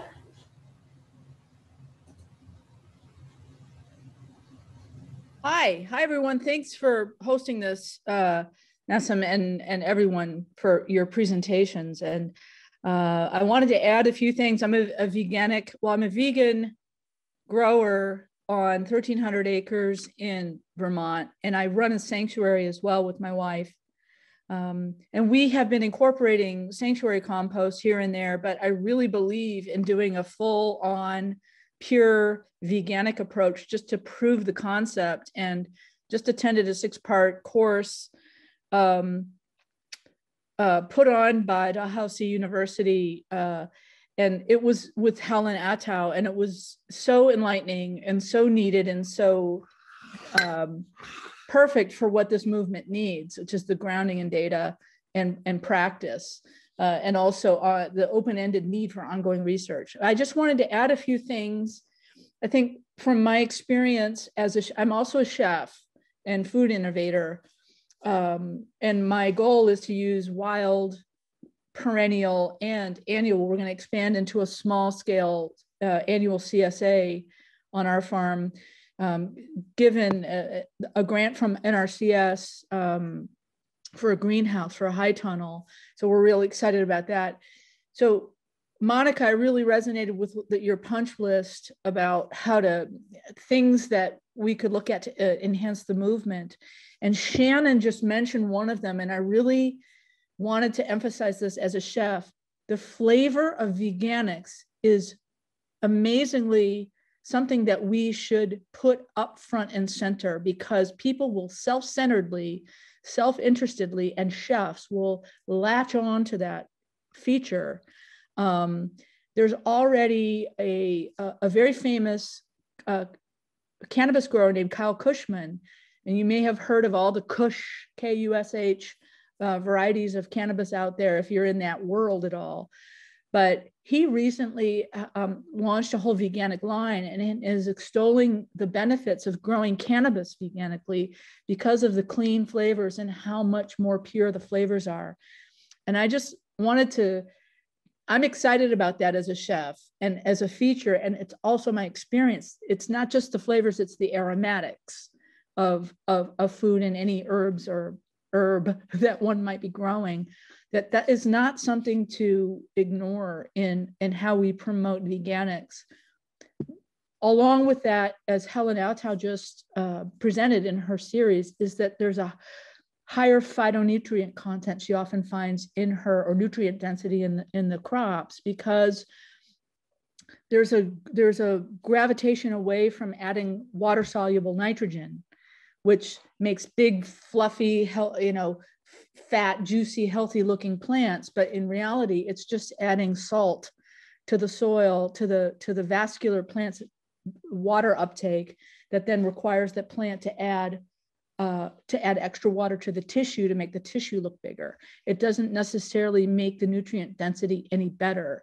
So I think there's a phytonutrient load, a nutrient density improvement, and as well as an aromatic and flavor improvement. And I know that, Nassim, you suggested we shouldn't be appealing to the consumer end of things as much, but I think that to do crossover marketing, when we're marketing outside of our own value set and our own ethical value set, that's really important to do, just to say, look, it tastes better. Look, it's better for you. It's more nutrient dense.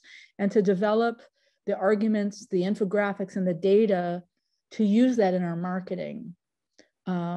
So that's my main point. And this sub point I just wanted to share is that, we're going to be offering our little CSA to animal advocates and the people we know who are always working tirelessly to advocate for animals, both wildlife and farmed animals.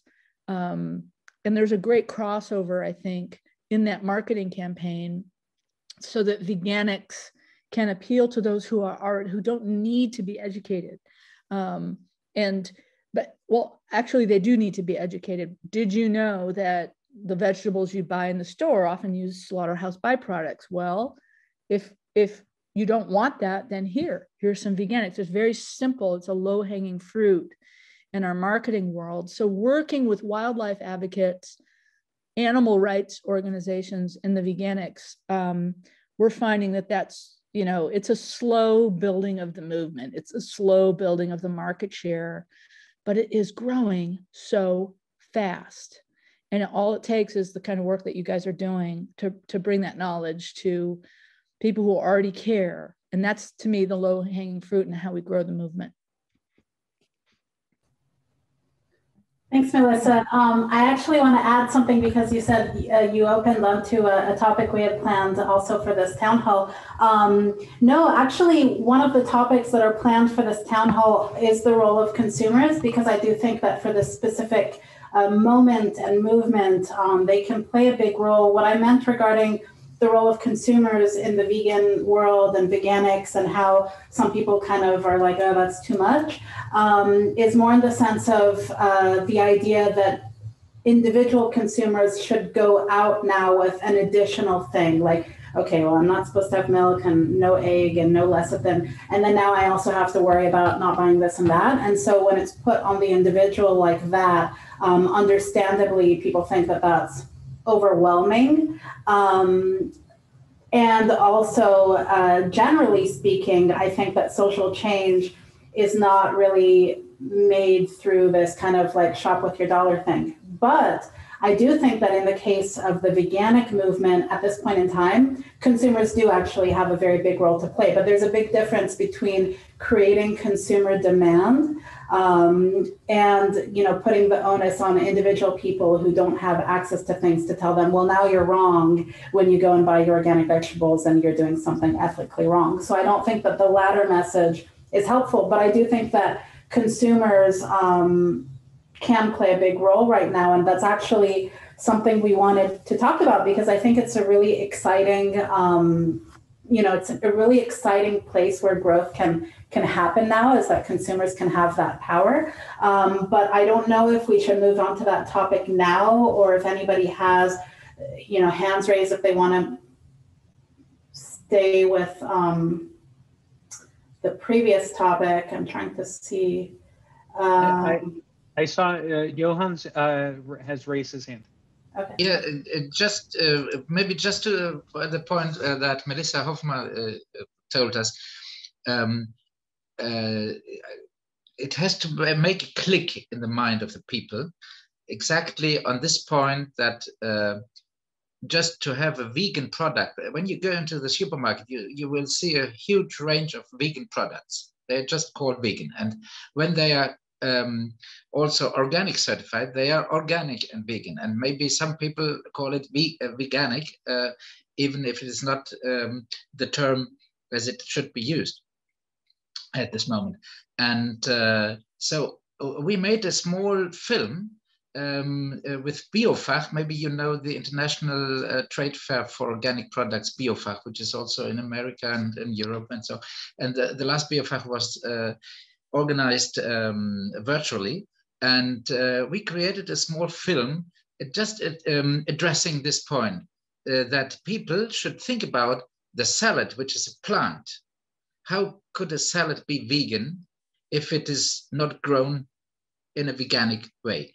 So this is just to add to, this information. There, we have to make a campaign. It has to be a form of campaign, I think, to address people at this point, which is the crucial point to understand what we mean with the term veganic or biocyclic vegan.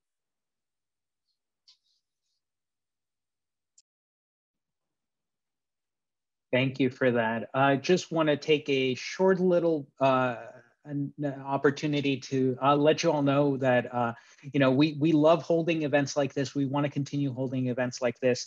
Definitely consider making a small donation. I put the link on the website, and it's just seedthecommons.org/support.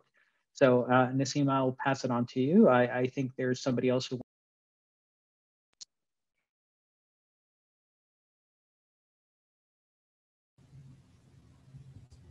All right. So just one question. Sabrina, are you a farmer? Were you going to speak to the first initial point or more to the later points? I think you're unmuted. Oh, hi. Hi, I work with Shannon in Arizona and on her veganic farm in eco-suburbia. And I had more of a point regarding aspiring veganic farmers and the topic that we discussed earlier regarding normalizing veganic structures. And while there are certain networks that exist that the previous panelists have outlined and I've personally searched for, I find that a lot of time and energy of at least prospective veganic growers is wasted in traditional education systems that support this false or more traditional sense of what sustainable agriculture is. And there's this huge lack of opportunity for the veganic movement to consolidate a wide array of growing veganically. So if it is, like our panelists mentioned, more of like a monoculture or permaculture or food forests or urban biointensive market gardens, that principle, that overlying principle that can orient us towards growing veganically is missing from most, if not all, local education structures. So the largest, I guess, hurdle and wasted time and energy for people getting off the ground who are ethically vegan or reaching other like animal liberation activists is that I don't think that there's an avenue, an easily accessible avenue, to not only retrain yourself to tap into this regenerative soil health sort of approach to our agriculture systems, which is highlighted really wonderfully by Helen, who's going to be your next panelist over the next Veganic Revolution meeting you're throwing. But I just feel like if there is an opportunity to have this network of training within either regionally or just somewhere that's outlined, it could be such a wonderful network of engaging these people who really thoroughly want to devote themselves to this movement, but there's just a lack of support, or it has to be sought out for.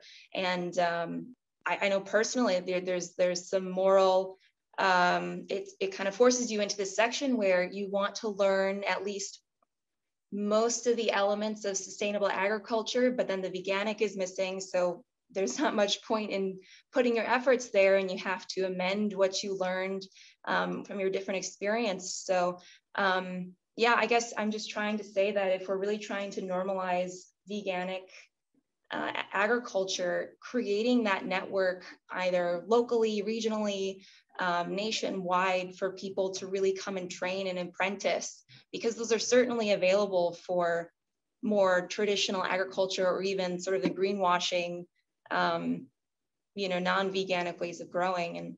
And to have that would just be such a game changer.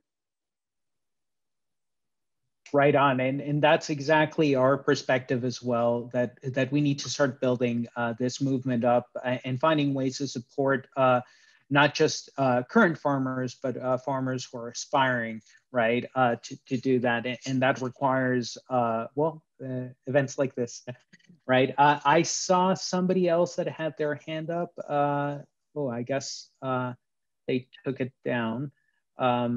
Anybody else have anything to say on this topic of supporting farmers? If you're a farmer that wants to give some feedback, best ways to support you and your work. So yes, the next subject is actually something a little bit related to what was being talked about just a second ago. And this is actually really relevant, because ultimately we need to talk about the way we get public funding and support, right?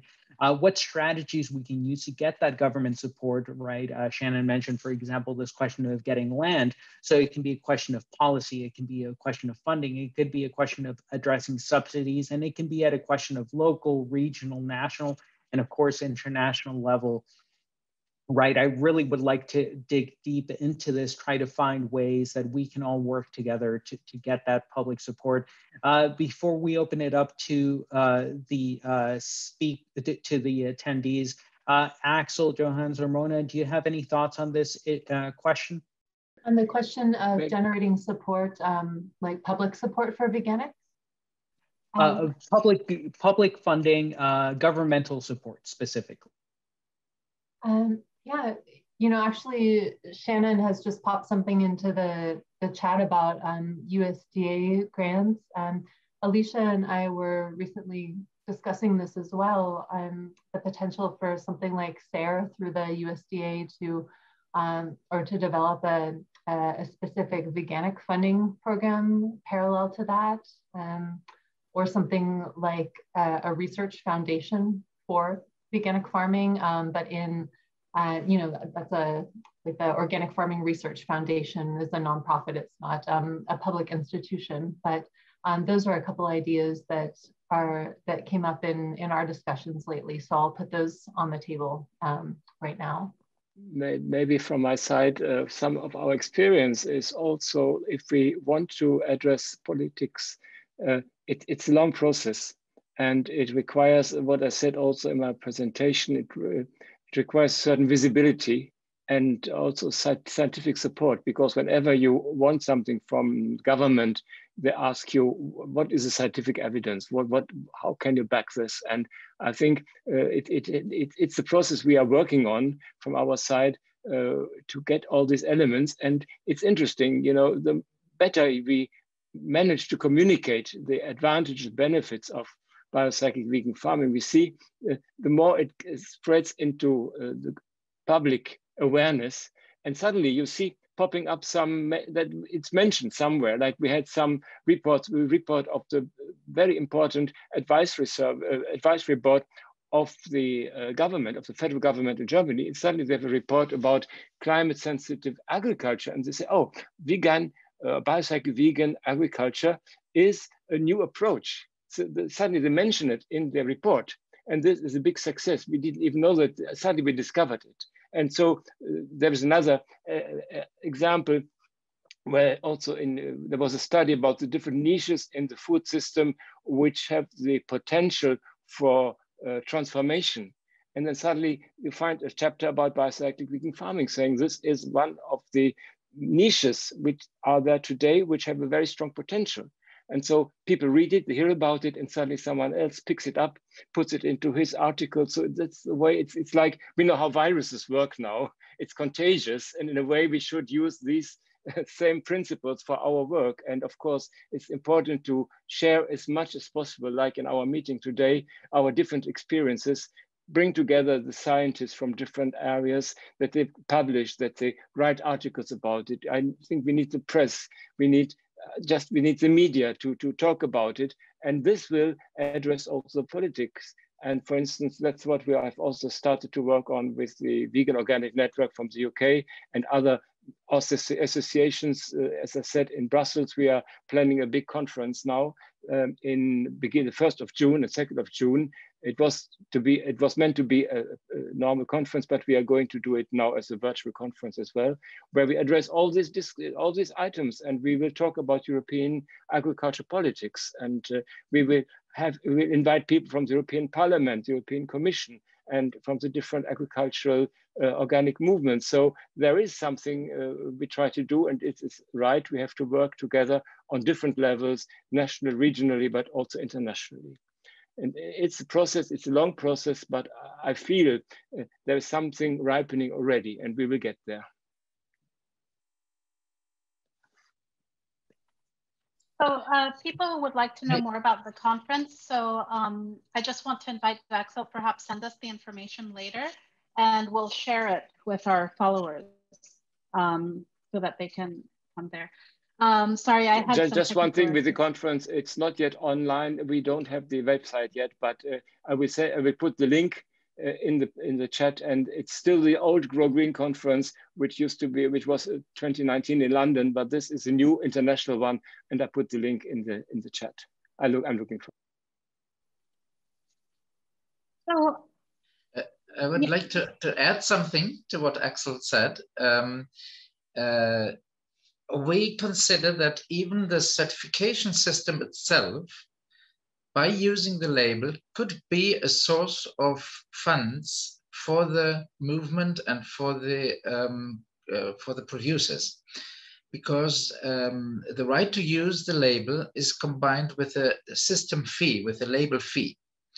And since, as Axel told you, Axel hopes Adolf Hobbs Gesellschaft is a non-for-profit organization.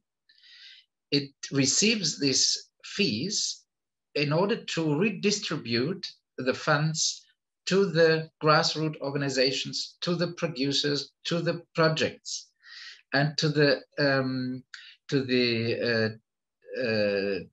extension services. Technical advice for the producers, which is something which is very necessary in order to grow the movement, because it grows if there is availability of product.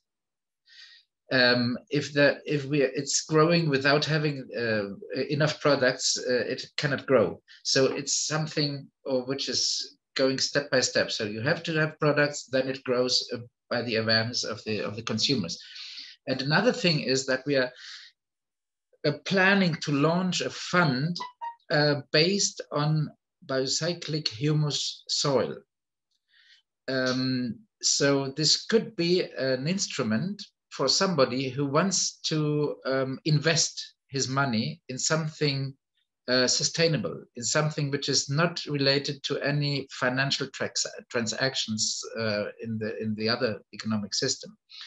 And this money could be used to enhance and to support economically compost plants, either by producers themselves or by professional compost plants, which have to be supported in order to produce out of the compost what I told you is the humus soil, which is a very, very central point in the whole development. So these two axes, by selling products, getting funds, and by collecting funds for helping the production, this could shift the movement up, I think. Thank you for that. I see some hands raised. Nassim is getting back up. All right. So sorry, I had some technical issues. It happens. I know that Mona needs to leave very soon. So, maybe she'll have something to say about my next kind of question prompt, and then other people also. But Mona, you had mentioned that it seemed that the challenges facing veganic farmers in your research were really very largely the same challenges facing other small farmers, and we're not specific to veganics. And we spoke a little bit about like public funding and these sorts of things. So I'm wondering if you and others also, perhaps from experience or in your case, just the discussions you've had, what are your thoughts on the veganic farming movement, or at least some parts of it, some individuals in it, being rooted in other movements, such as, for example, in the United States, we have the Food Sovereignty Alliance, like all these different movements of organic farmers, small farmers, et cetera, who are addressing these issues around, for example, land access or all the other things that affect small farmers. How important would it be for the veganic farming movement to be part of that? And if so, would it be an easy thing to achieve? Yeah.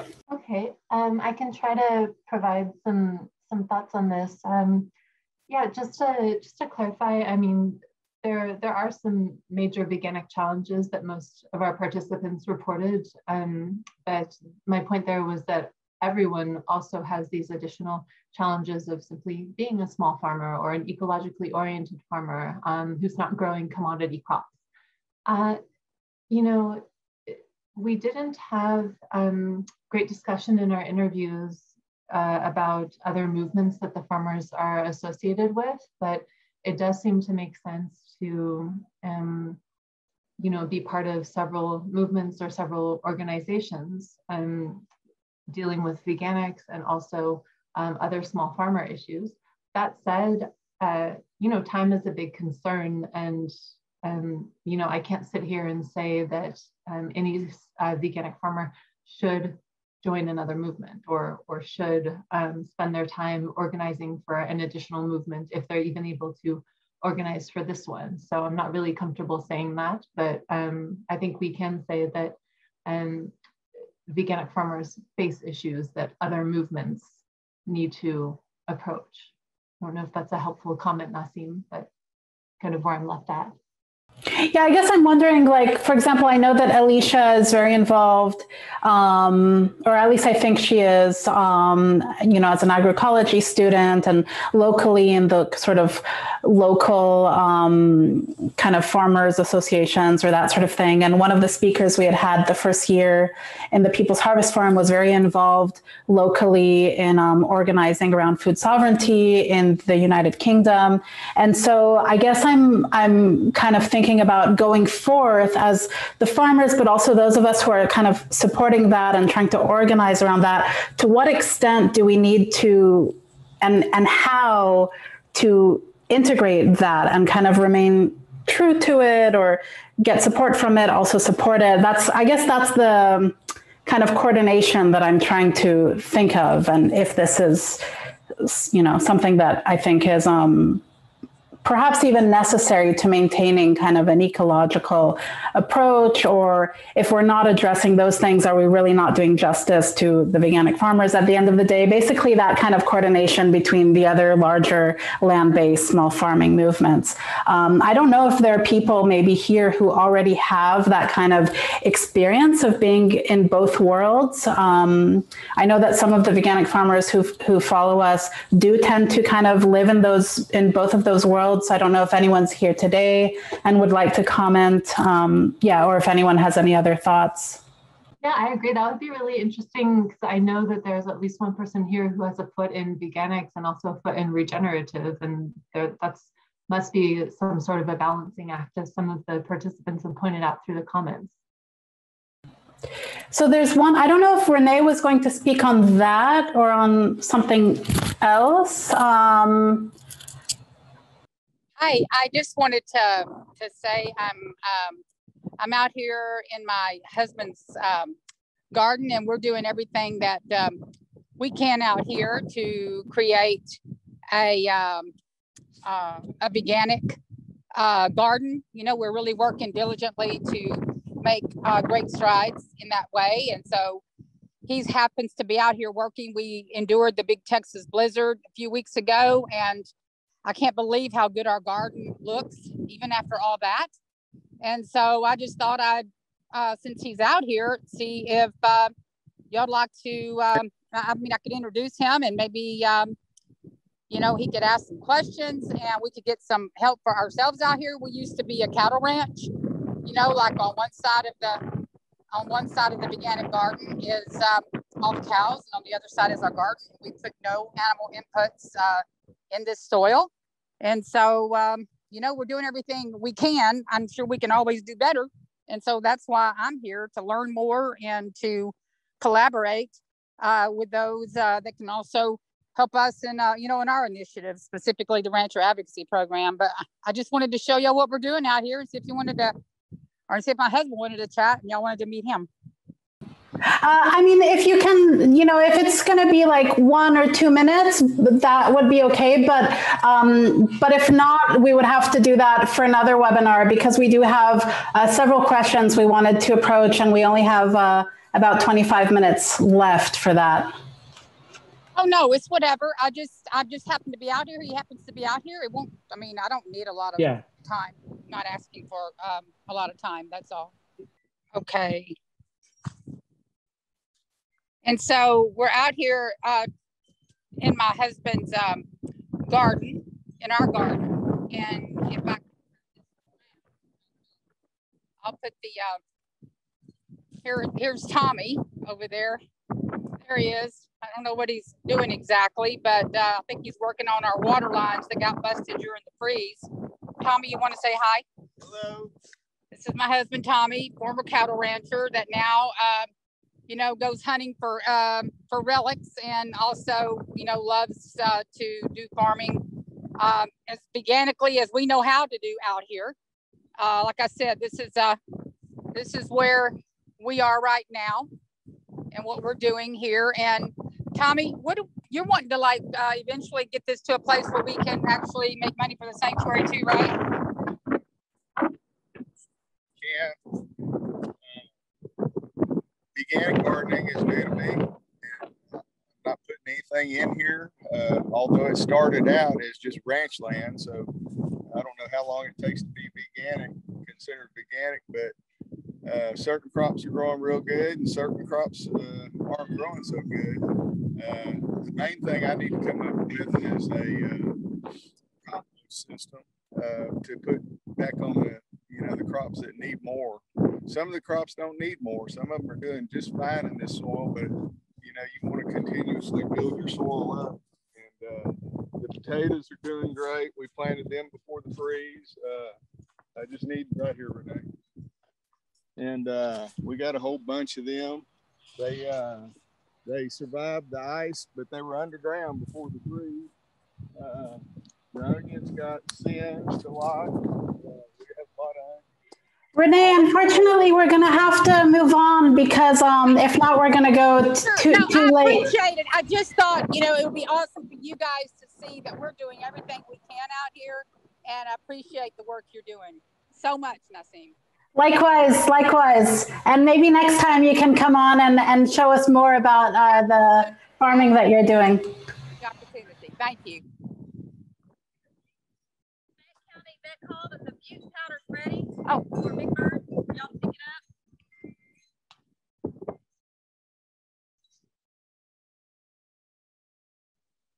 And we have another person who is going to go on video.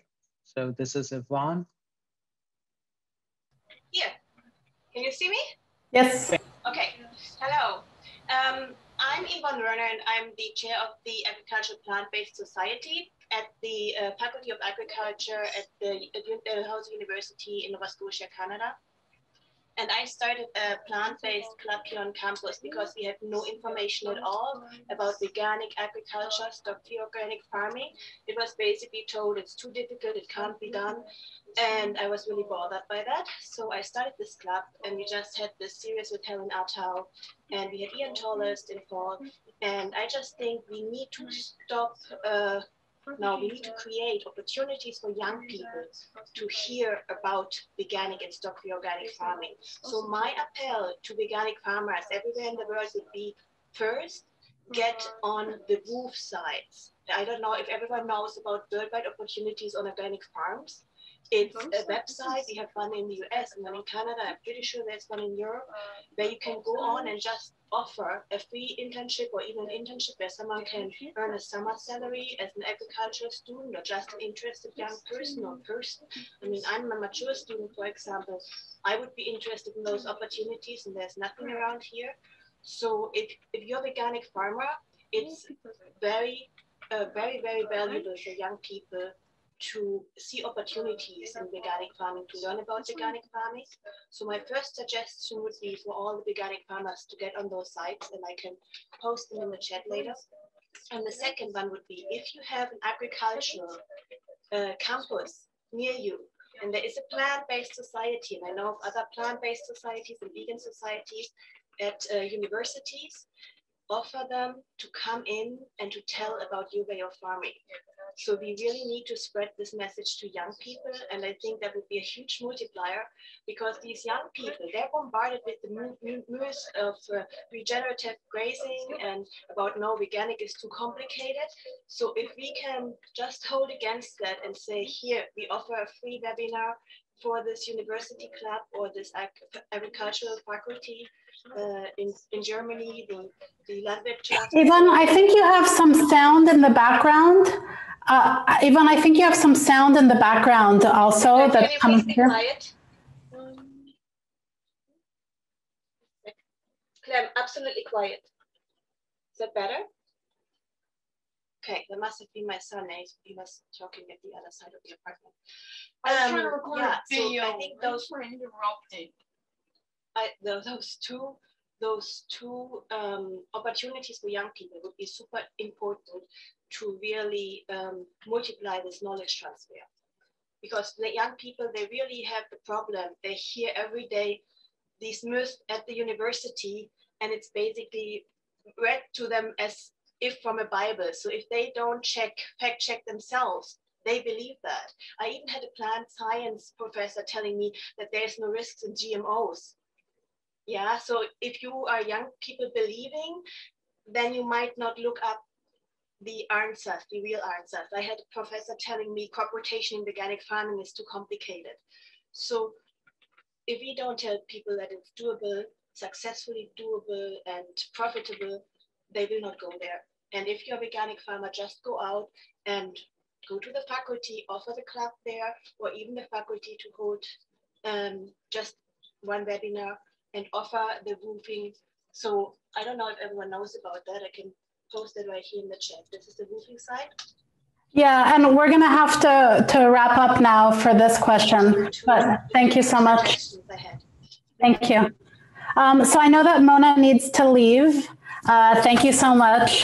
Sorry, I'm having some technical problems, but I think you guys can at least hear me. Maybe I'll actually stop my video. Thank you so much, Mona. Thank you for having me. It's been wonderful to participate today. I really appreciate you all doing this webinar series. Thank you. So I'm going to continue. I think that Yvonne's comments were really important. This is something that Mona has highlighted also, just the lack of educational opportunities. This is something that we've noted a lot, and people just need to find that information for themselves because there's so little available. And so I think that it's important, you know, it's great that there's this enthusiasm amongst vegans to help livestock farmers transition to veganics. That's a big part. That's important. But I think there are other things that are important as well. One is supporting the people who are already veganic farmers. In the Bay Area, our working group on veganic farming that we founded a few years ago was a group of farmers and activists. And one of the farmers got the idea to launch a CSA. And it was great. It was a great project, but it lasted 2 or 3 years because financially they couldn't. Even the local vegans community didn't, you know, hello, can you hear me? Can you hear me? Even the local vegan community wasn't supportive enough to keep them financially afloat. And so that's one important thing, the veganic farmers who are also doing it. And then another important thing are the people, the young people who are becoming farmers now. And they're facing so many issues such as land access and so on. But one of those issues is lack of information and training opportunities. So these are all things that I think the movement really needs to think about. One of the things that inspires me, because I spent a lot of time volunteering for Via Campesina, seeing how they do farmer to farmer training. They have agroecological schools with farmer to farmer training. And I think it would be very inspiring to see vegan agroecological training programs that are farmer to farmer. I'll start my video again. So I know that people are getting tired. There were 2 other topics that I wanted to bring up. I don't know if, you know, we'll try to do 5 minutes each. And people who have experience maybe with this, who've thought about it, you know, I encourage you to raise your hand. So one of those issues is, or questions in terms of growing the veganic movement, is international solidarity and organizing. So, you know, already here we're bringing together North America with Europe, which isn't really just Europe, right? You guys have, you're working already with people around the world. And so how can we think, or should we think, and how around solidarity? So I should support my local veganic farmer, but maybe I should also think about how can I help support other people? How can I help them transition? How can I, you know, support the movement in broader ways? And also, I think organizing at an international level. So something that I wanted to mention to people in terms of the work of See the Commons is that what we would really like to do in this respect is, so I didn't mention that the very first thing we did when See the Commons was founded in 2009 was that we went up to Copenhagen for COP15. So the Conference of the Parties, it's the climate summit that the UN organizes. And so I was there partially volunteering with Via Campesina. Chema was there partially helping out another group, but we also went there as See the Commons to start spreading veganics. And so now, 12 years later, we'd actually really like to be able to go to COP, I can't remember what number it is this year. It's going to be in Scotland. So if everything is back to normal in terms of COVID, we'd like to go there physically. And if not, participate in other ways. We'd like to have a delegation there and present a position paper on a, you know, widespread transition to veganic farming. And so our, you know, not everyone can do everything, not every organization can do everything, and that's something that we would like to be able to work on this year. And so I wanted to mention that, and I wanted to say that if anybody here is part of an organization that would like to sign on and or help develop the position paper, please contact me, let me know. If you're an individual who wants to volunteer and help, you know, there are lots of things to do there, be it research or other things. Contact me and let me know. And if financially you'd like to help us make that possible, also that, you know, contact me and let me know, or already make a donation. So, you know, so that's something that ideally we would have a lot of organizations sign on to. So that's my vision in terms of what we can do at an international level, but I think a lot can be done. And I know that some of the people here already have experience working internationally. So I'm wondering what people have in mind. Do they have any ideas? So forth. And Axel and Johannes, if you want to unmute yourself, feel free to do so. If anybody else wants to raise their hand, I'd be happy to allow you to talk or promote you to panelists so you can show your video. This is great. We're having a lot of conversations, and I love the fact that we actually got on the field video from Texas and Arizona. It's exciting. I think there are some questions which have not been answered. I don't know if it is now the right time to do that now, or maybe there should be a possibility to answer really every question, because I think they're all worth being answered.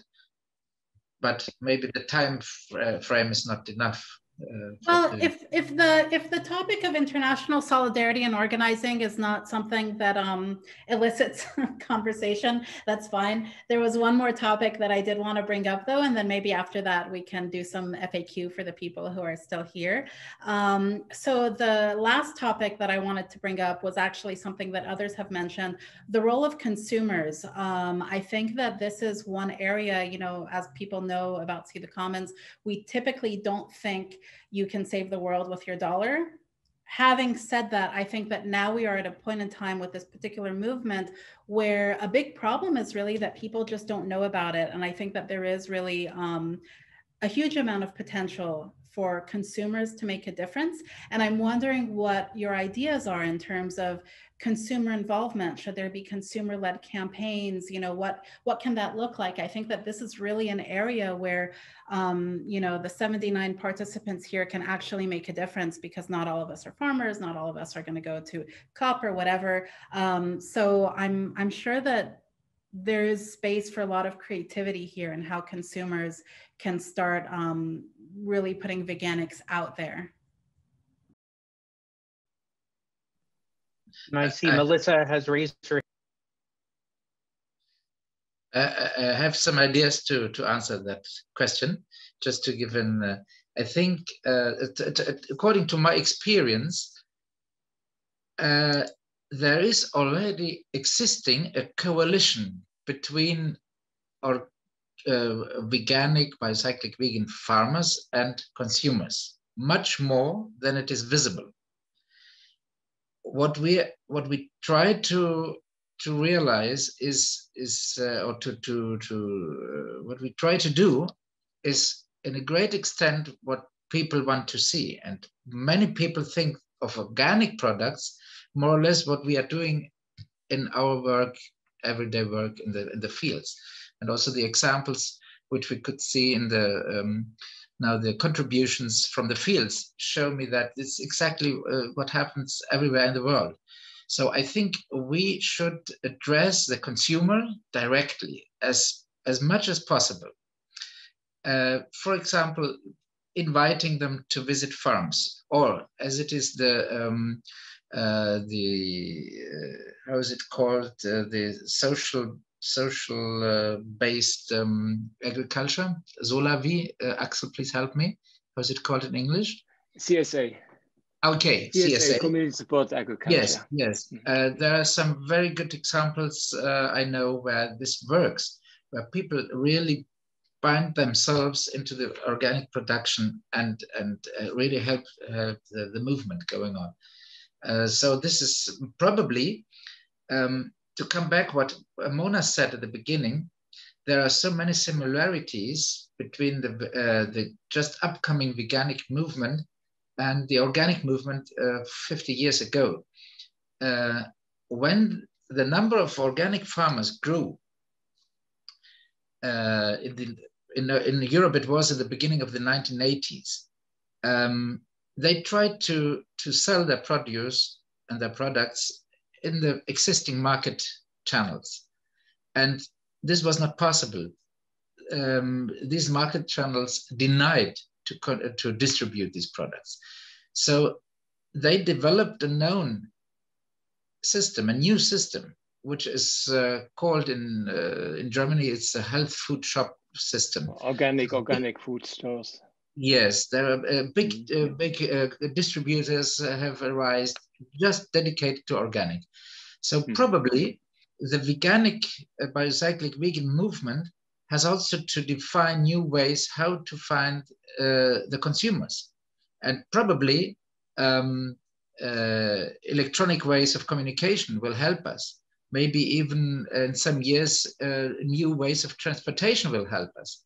Just imagine what it means when a package of products can travel directly to the consumer.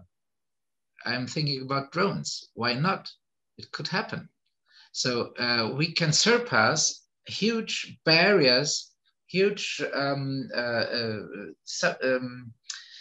obstacles by using maybe new technology in some years. We have to be conscious that many people on the consumer side have exactly the same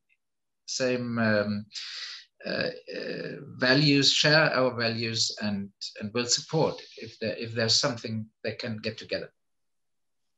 Thank you for that. And I see 2 hands up. Axel, you're unmuted. Did you want to briefly say something? No, it's fine. It's fine. I just forgot to unmute. Okay, Melissa, I'm gonna turn on your sound. Thank you. I agree with Johannes too, that the direct farmer to consumer educational pathway is incredibly important. And I used to run, back in 1995, 96, I ran an organic farm CSA. And it was incredibly successful. It's one of the most valuable pathways for education. But I think that I also agree with Johannes in that we're in a different era now where we can amplify the authentic person-to-person voice and message across media, but it has to stay authentic and it has to stay true and stay on point. And I will echo the point I made earlier that consumer education, where people already are on board with the value proposition of veganic agriculture, but may never have heard of it before. So animal advocates, vegans who don't know anything about agriculture or land use or food systems, that it's an invaluable service that we can develop together. And I'm very marketing minded in the way I form messages. But we need to collaborate on that as a movement, I think. And if we can do that with very grounded data that also leverage existing buy-in, and for example, as Nassim knows this, in the regenerative agriculture movement, where people already care about ecosystems and storing carbon and soil health and habitat degradation, showing how veganic actually does those things, but even better. It's packaging the data that are out there, but obviously more need to come in. And then to chefs, for example, the flavor is better. Phytonutrients are better, potentially. And that's I'm hesitant to say in all cases, flavor is better. And in all cases, phytonutrients are better, because we all know that every farm is a different ecosystem and a microclimate. So it's hard to make that claim without a qualification or the nuance and the subtlety that is part of our lives, which is, look, agriculture is part of a complex ecosystem. And the more complex the ecosystem, the more beneficial the products that come out of that ecosystem, and potentially the more healthful to you, the more flavorful. So there are so many different niches, from the consumer to land use and how land is actually appropriated and used for the purposes of agriculture. For example, land sparing for wildlife and wild ecosystems can grow by, we can use potentially only less than 25% of the land currently used for agriculture if we go to a veganic system. So the land sparing implications are for wildlife and wild ecosystems are unparalleled. So we can leverage messaging in all of those different areas. And that's the beauty of this, is that it's a systemic approach. So there's no one single message. It tastes better, yes. It's better for you, most often, yes. It's better for the land, yes. So kind of developing messaging across these different areas of expertise with people who know about it, I think is a really valuable thing we can do for consumers, and to educate our consumers so that they're going to seek out veganic growers, animal advocates in particular, across the board are the low-hanging fruit to market to. Sorry if I rambled. I'll stop there. Melissa, you didn't ramble. Thank you. Not at all. John, it's going to be your turn next. I just wanted to answer to one of the comments in the chat. So someone is saying, invite local groups like Extinction Rebellions, and visit local vegan community-supported agriculture and local food co-ops. So I think that this, the first point here is an important point that Melissa also has just touched upon, which is also creating that connection with basically the food movement or environmentalists, basically people who have another priority and interest already in terms of sustainability, and connecting with them. I think that is important. We didn't have time for all the topics during this town hall, but I think that how to work with other social movements is a big topic, because there's a lot of potential, but it can also be difficult. I used to, my thing is I don't want to just be preaching to the choir. So I've gone often and spoken to non-vegan audiences. And so what I try to tell them, or one of the things is that, if you're going towards agroecology or towards organics or towards your regenerative system for certain reasons, going a step further and doing it without the animal exploitation actually is sort of like a culmination or the better version of that thing. So if the idea is that you want to increase biodiversity, showing that doing not only agroecology, but vegan agroecology, for example, well, it's going to help increase biodiversity in these ways.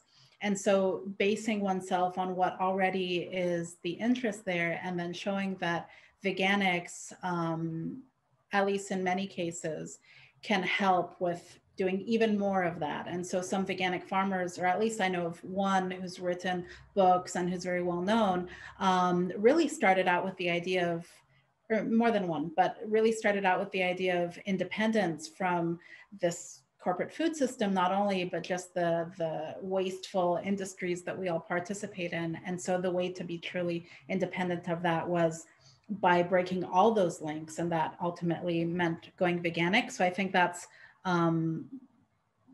important. Not that it's always easy to get people to see it that way, but if we insist. But as to actually this idea that the vegans are going to be the most responsive, so we actually did do that. As see the comments, we actually did organize field trips and created those connections with local growers. We brought local farmers to events, and we organized for local animal rights people to learn about veganics and go on a field trip and so on. And ultimately, as I said, like the CSA that was in the Bay Area has failed financially because they didn't have enough support. So perhaps now it might start getting more there, but I think that there's a certain aspect of the messaging that's not quite getting through to the vegans, and just the field trips are not doing it. I think there needs to be more sensitivization, but I don't want to take up too much time. So John Flores.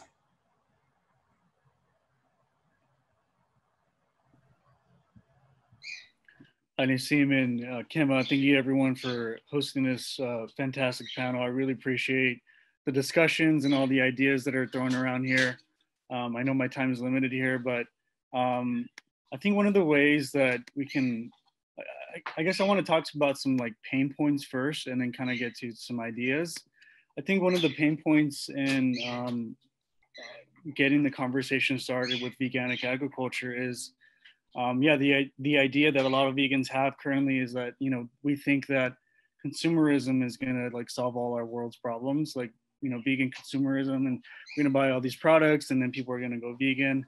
But we really don't take the extra step to taking a look at, hey, how did that spinach bag get to my fridge? Like, we don't really go think about that from the systems perspective. Like, you know, where did this come from? Where did the farm, you know, what practices does the farm, what do they do on the farm? So it's kind of one of the pain points. And I do relate to not getting enough support. I'm trying to do create conversation here in Los Angeles, and Los Angeles has like all these like mini towns and like cities involved. There's just like a lot of like towns involved in Los Angeles. So trying to get that conversation started has been a little difficult. I did get some traction. I started a like mini campaign called Spread Seeds Not COVID in 2019, beginning of 2019. I saw like the need to grow our own food. So I started growing in my own land here, just small scale, and hosted some things online. But I think so I'll talk about like some of the ideas that I think of is definitely utilizing some technology that I've heard you know, other panelists speak about. Definitely utilizing technologies is definitely needed. I'm a transitioning full stack developer, so I run a business, a vegan business, and I'm transitioning to be a full stack developer, like be really well versed in tech. So I think maybe if there was an application, like, you know, how we have like a lot of people interested in fitness and wealth. Like, what if we had an application where people can download and like maybe there's some small segments of, hey, like, where do I start? Like, maybe I can start like how to compost, and where do I compost? You know, what cities are offering compost? I know we talked about composting systems, which is definitely needed. Maybe like start there. Like maybe there's a, you know, someone, I don't know how we would get this funding. That's always a problem, right? How do we get this funding? Who's going to pay for this? But yeah, if there was a technology like that, I think that we can get like a lot of vegans excited about it, because I know we're really excited about how we consume, like what's the latest vegan product, but like what if, you know, we can create the conversation, hey, what's the latest veganic agriculture alliance? I think some of the some ideas too is to, you know, share resources and collaboration as well. Is I know a lot of like us vegans are very like virtuous or like want to say, hey, like I want to do this on my own, but like the time is now that is, you know, it's needed right now. It's collaboration. So I think that we need to utilize that and share resources. And I do see like a lot of, especially in like farm sanctuaries, you have a lot of competition, but I think if we get to, you know, co-opetition, maybe like we do create like a healthy competition, like, hey, who's going to scale the quickest? Like if we create like this this energy and movement behind it, I think we can get a lot of vegans behind it. That's some of the ideas that I think about. There's also someone that I came across that through the animal rights conference that was hosted here in Los Angeles about 3 years ago.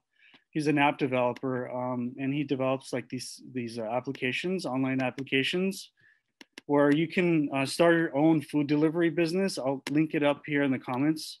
But I think if we also utilize like maybe creating like a farm box, and because a lot of people right now are have been forced to take a look at like their own consumption habits. So a lot of people are asking for like really high quality produce. So maybe if we can, I know there's some chefs on here. I know maybe we can like work with chefs to have a strong front.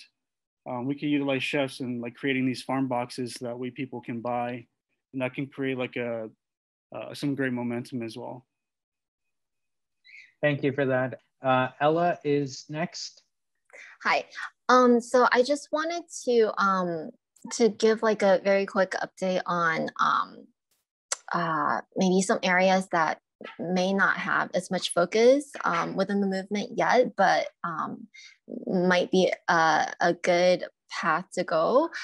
So I've been looking for veganic produce just kind of for my own reasons. Once I heard about, I reached out to one of the farmers and they're like, okay, we use horse manure. And I said, no. Besides looking at like the farmers and the farmers market, I don't ask them, are you guys veganic, or would you guys be interested in being certified veganic? I just ask them about the fertilizer. If they're using like kelp-based fertilizer, and I emphasize, please plant-based only, no cow manure, no nothing, then they will let me know, and I will buy my food from them. So far, I've had some success. Of course, being labeled veganic, it's a long-term commitment. I know that these farmers that I've asked, they could at any point switch to something with animal products, and I would have to ask them every week. But then also there are products that I've reached out at supermarkets. Like I was trying to find some kind of veganic tofu. There's a tofu tofu producer in San Diego. And when I emailed them about the fertilizer, at first they said, yes, it's all plant-based, but then they actually came back to me very sincerely and said, actually, they do put some kind of manure once or twice per year.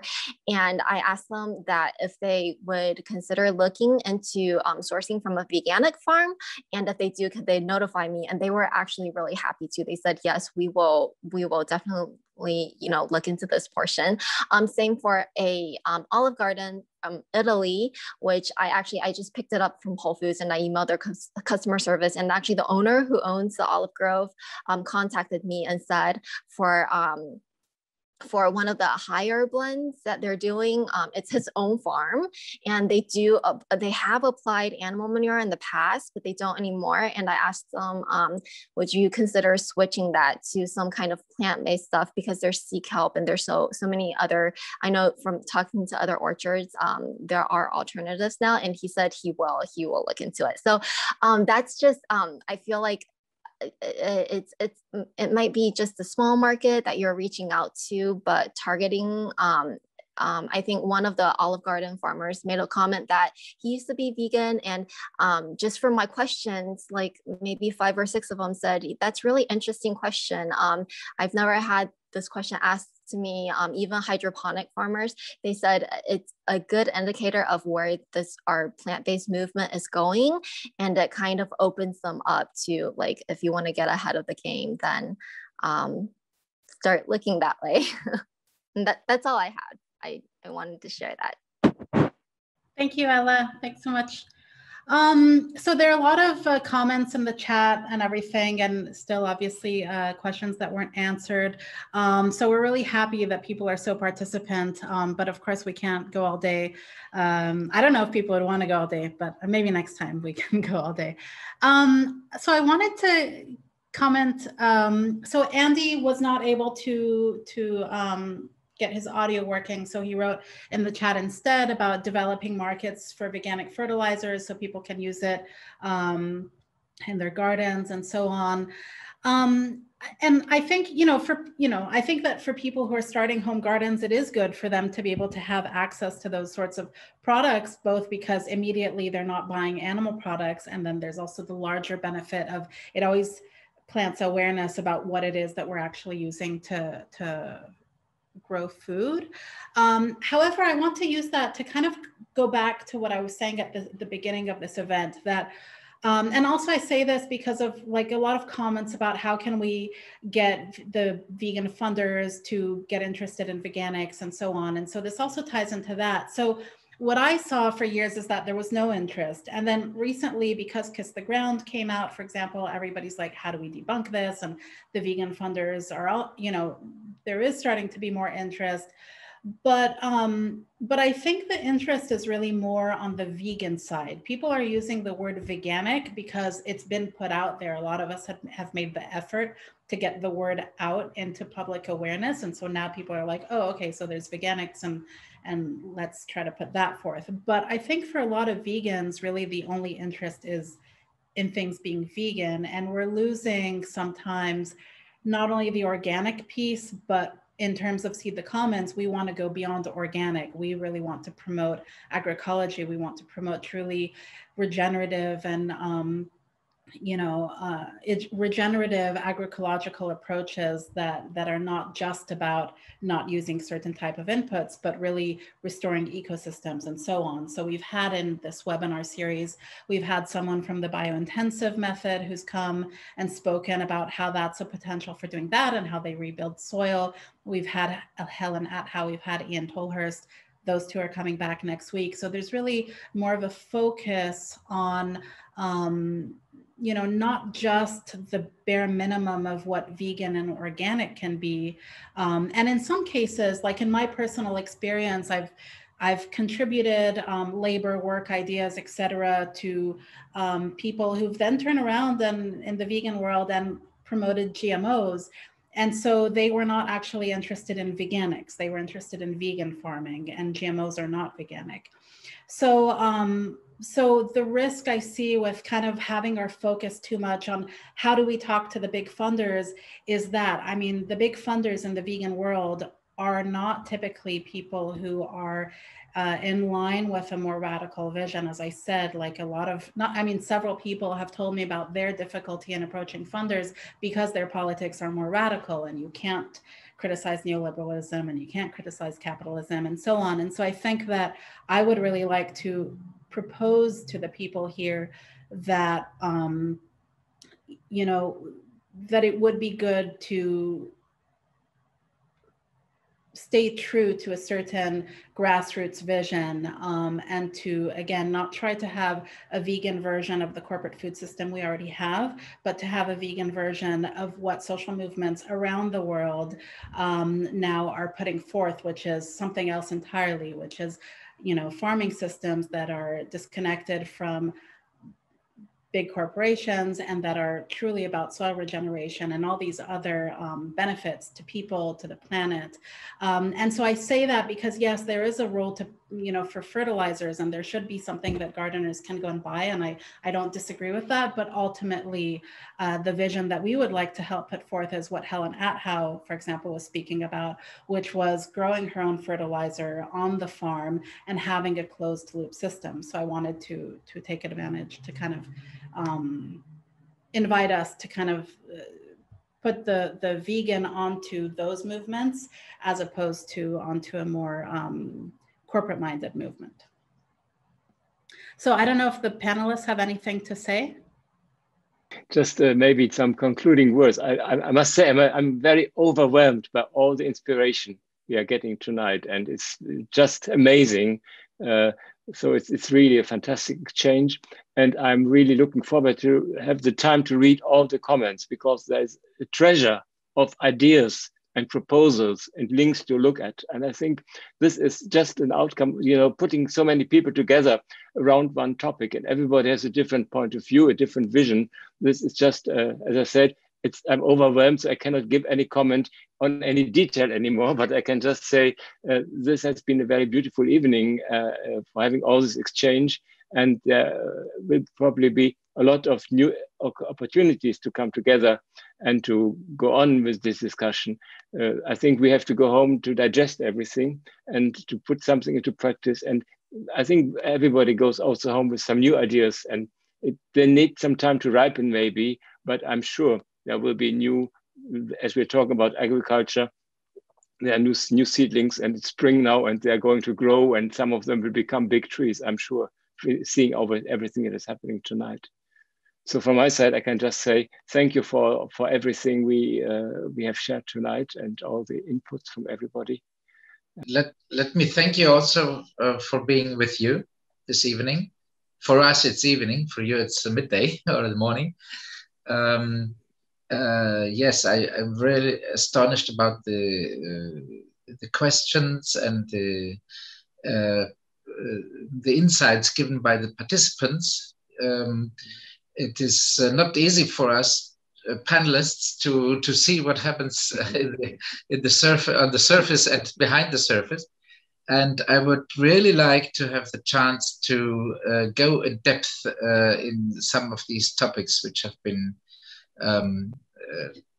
discussed today.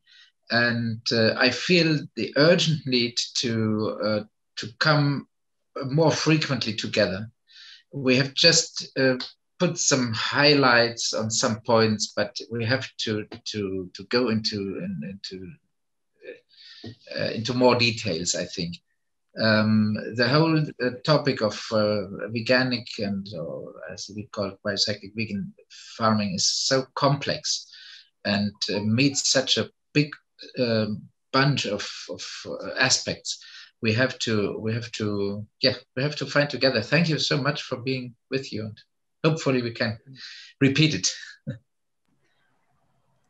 Yeah, I want to thank really the panelists, Johannes, Axel, but also Mona, who had to leave. I really want to thank you for spending so much time with us. I know that it's not an easy, short event. It really asks a lot, and it's nighttime for you. And also to all the people who are participating, not only who are attending this long event, but who are adding to the chat and to the Q&A. And I know a lot of you have a lot of experience working and thinking about these things. So I really appreciate that. And I want to find a way to do justice to all the ideas that you've been putting out. I know that we didn't have time to answer all the questions. So Chum and I are going to brainstorm a little bit about how we can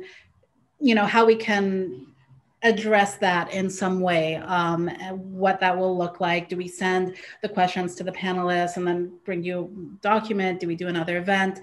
But we'll try to do something with that. And so in the meantime, I also want to mention that, this is springtime, and I really wanted to do something for springtime. I wanted to use today to talk about, how can we really get the ball rolling and really build this movement and make it into something so much bigger than it is now. And, these issues around organizing and so on. But next week is what is it that we're working towards? What is ultimately a vision of what a truly sustainable, humane, compassionate, regenerative farming system will look like. And so for that, we're going to have Helen Athow and Ian Tolhurst. They've both been veganic farmers for a very long time. They've both been involved in the organic movement for a very long time. They've both spoken here before, but next week is going to be a little bit special. Next week is the day before the spring solstice and also Persian New Year, which we do celebrate at See the Commons. And so it's going to be an opening into a new year, into springtime, and Helen and Ian are going to ask each other questions. So I think that's going to be a fun way of doing that. So thank you so much to everybody. And that's it for now. We'll post more on the Facebook page. And that's it. Thank you.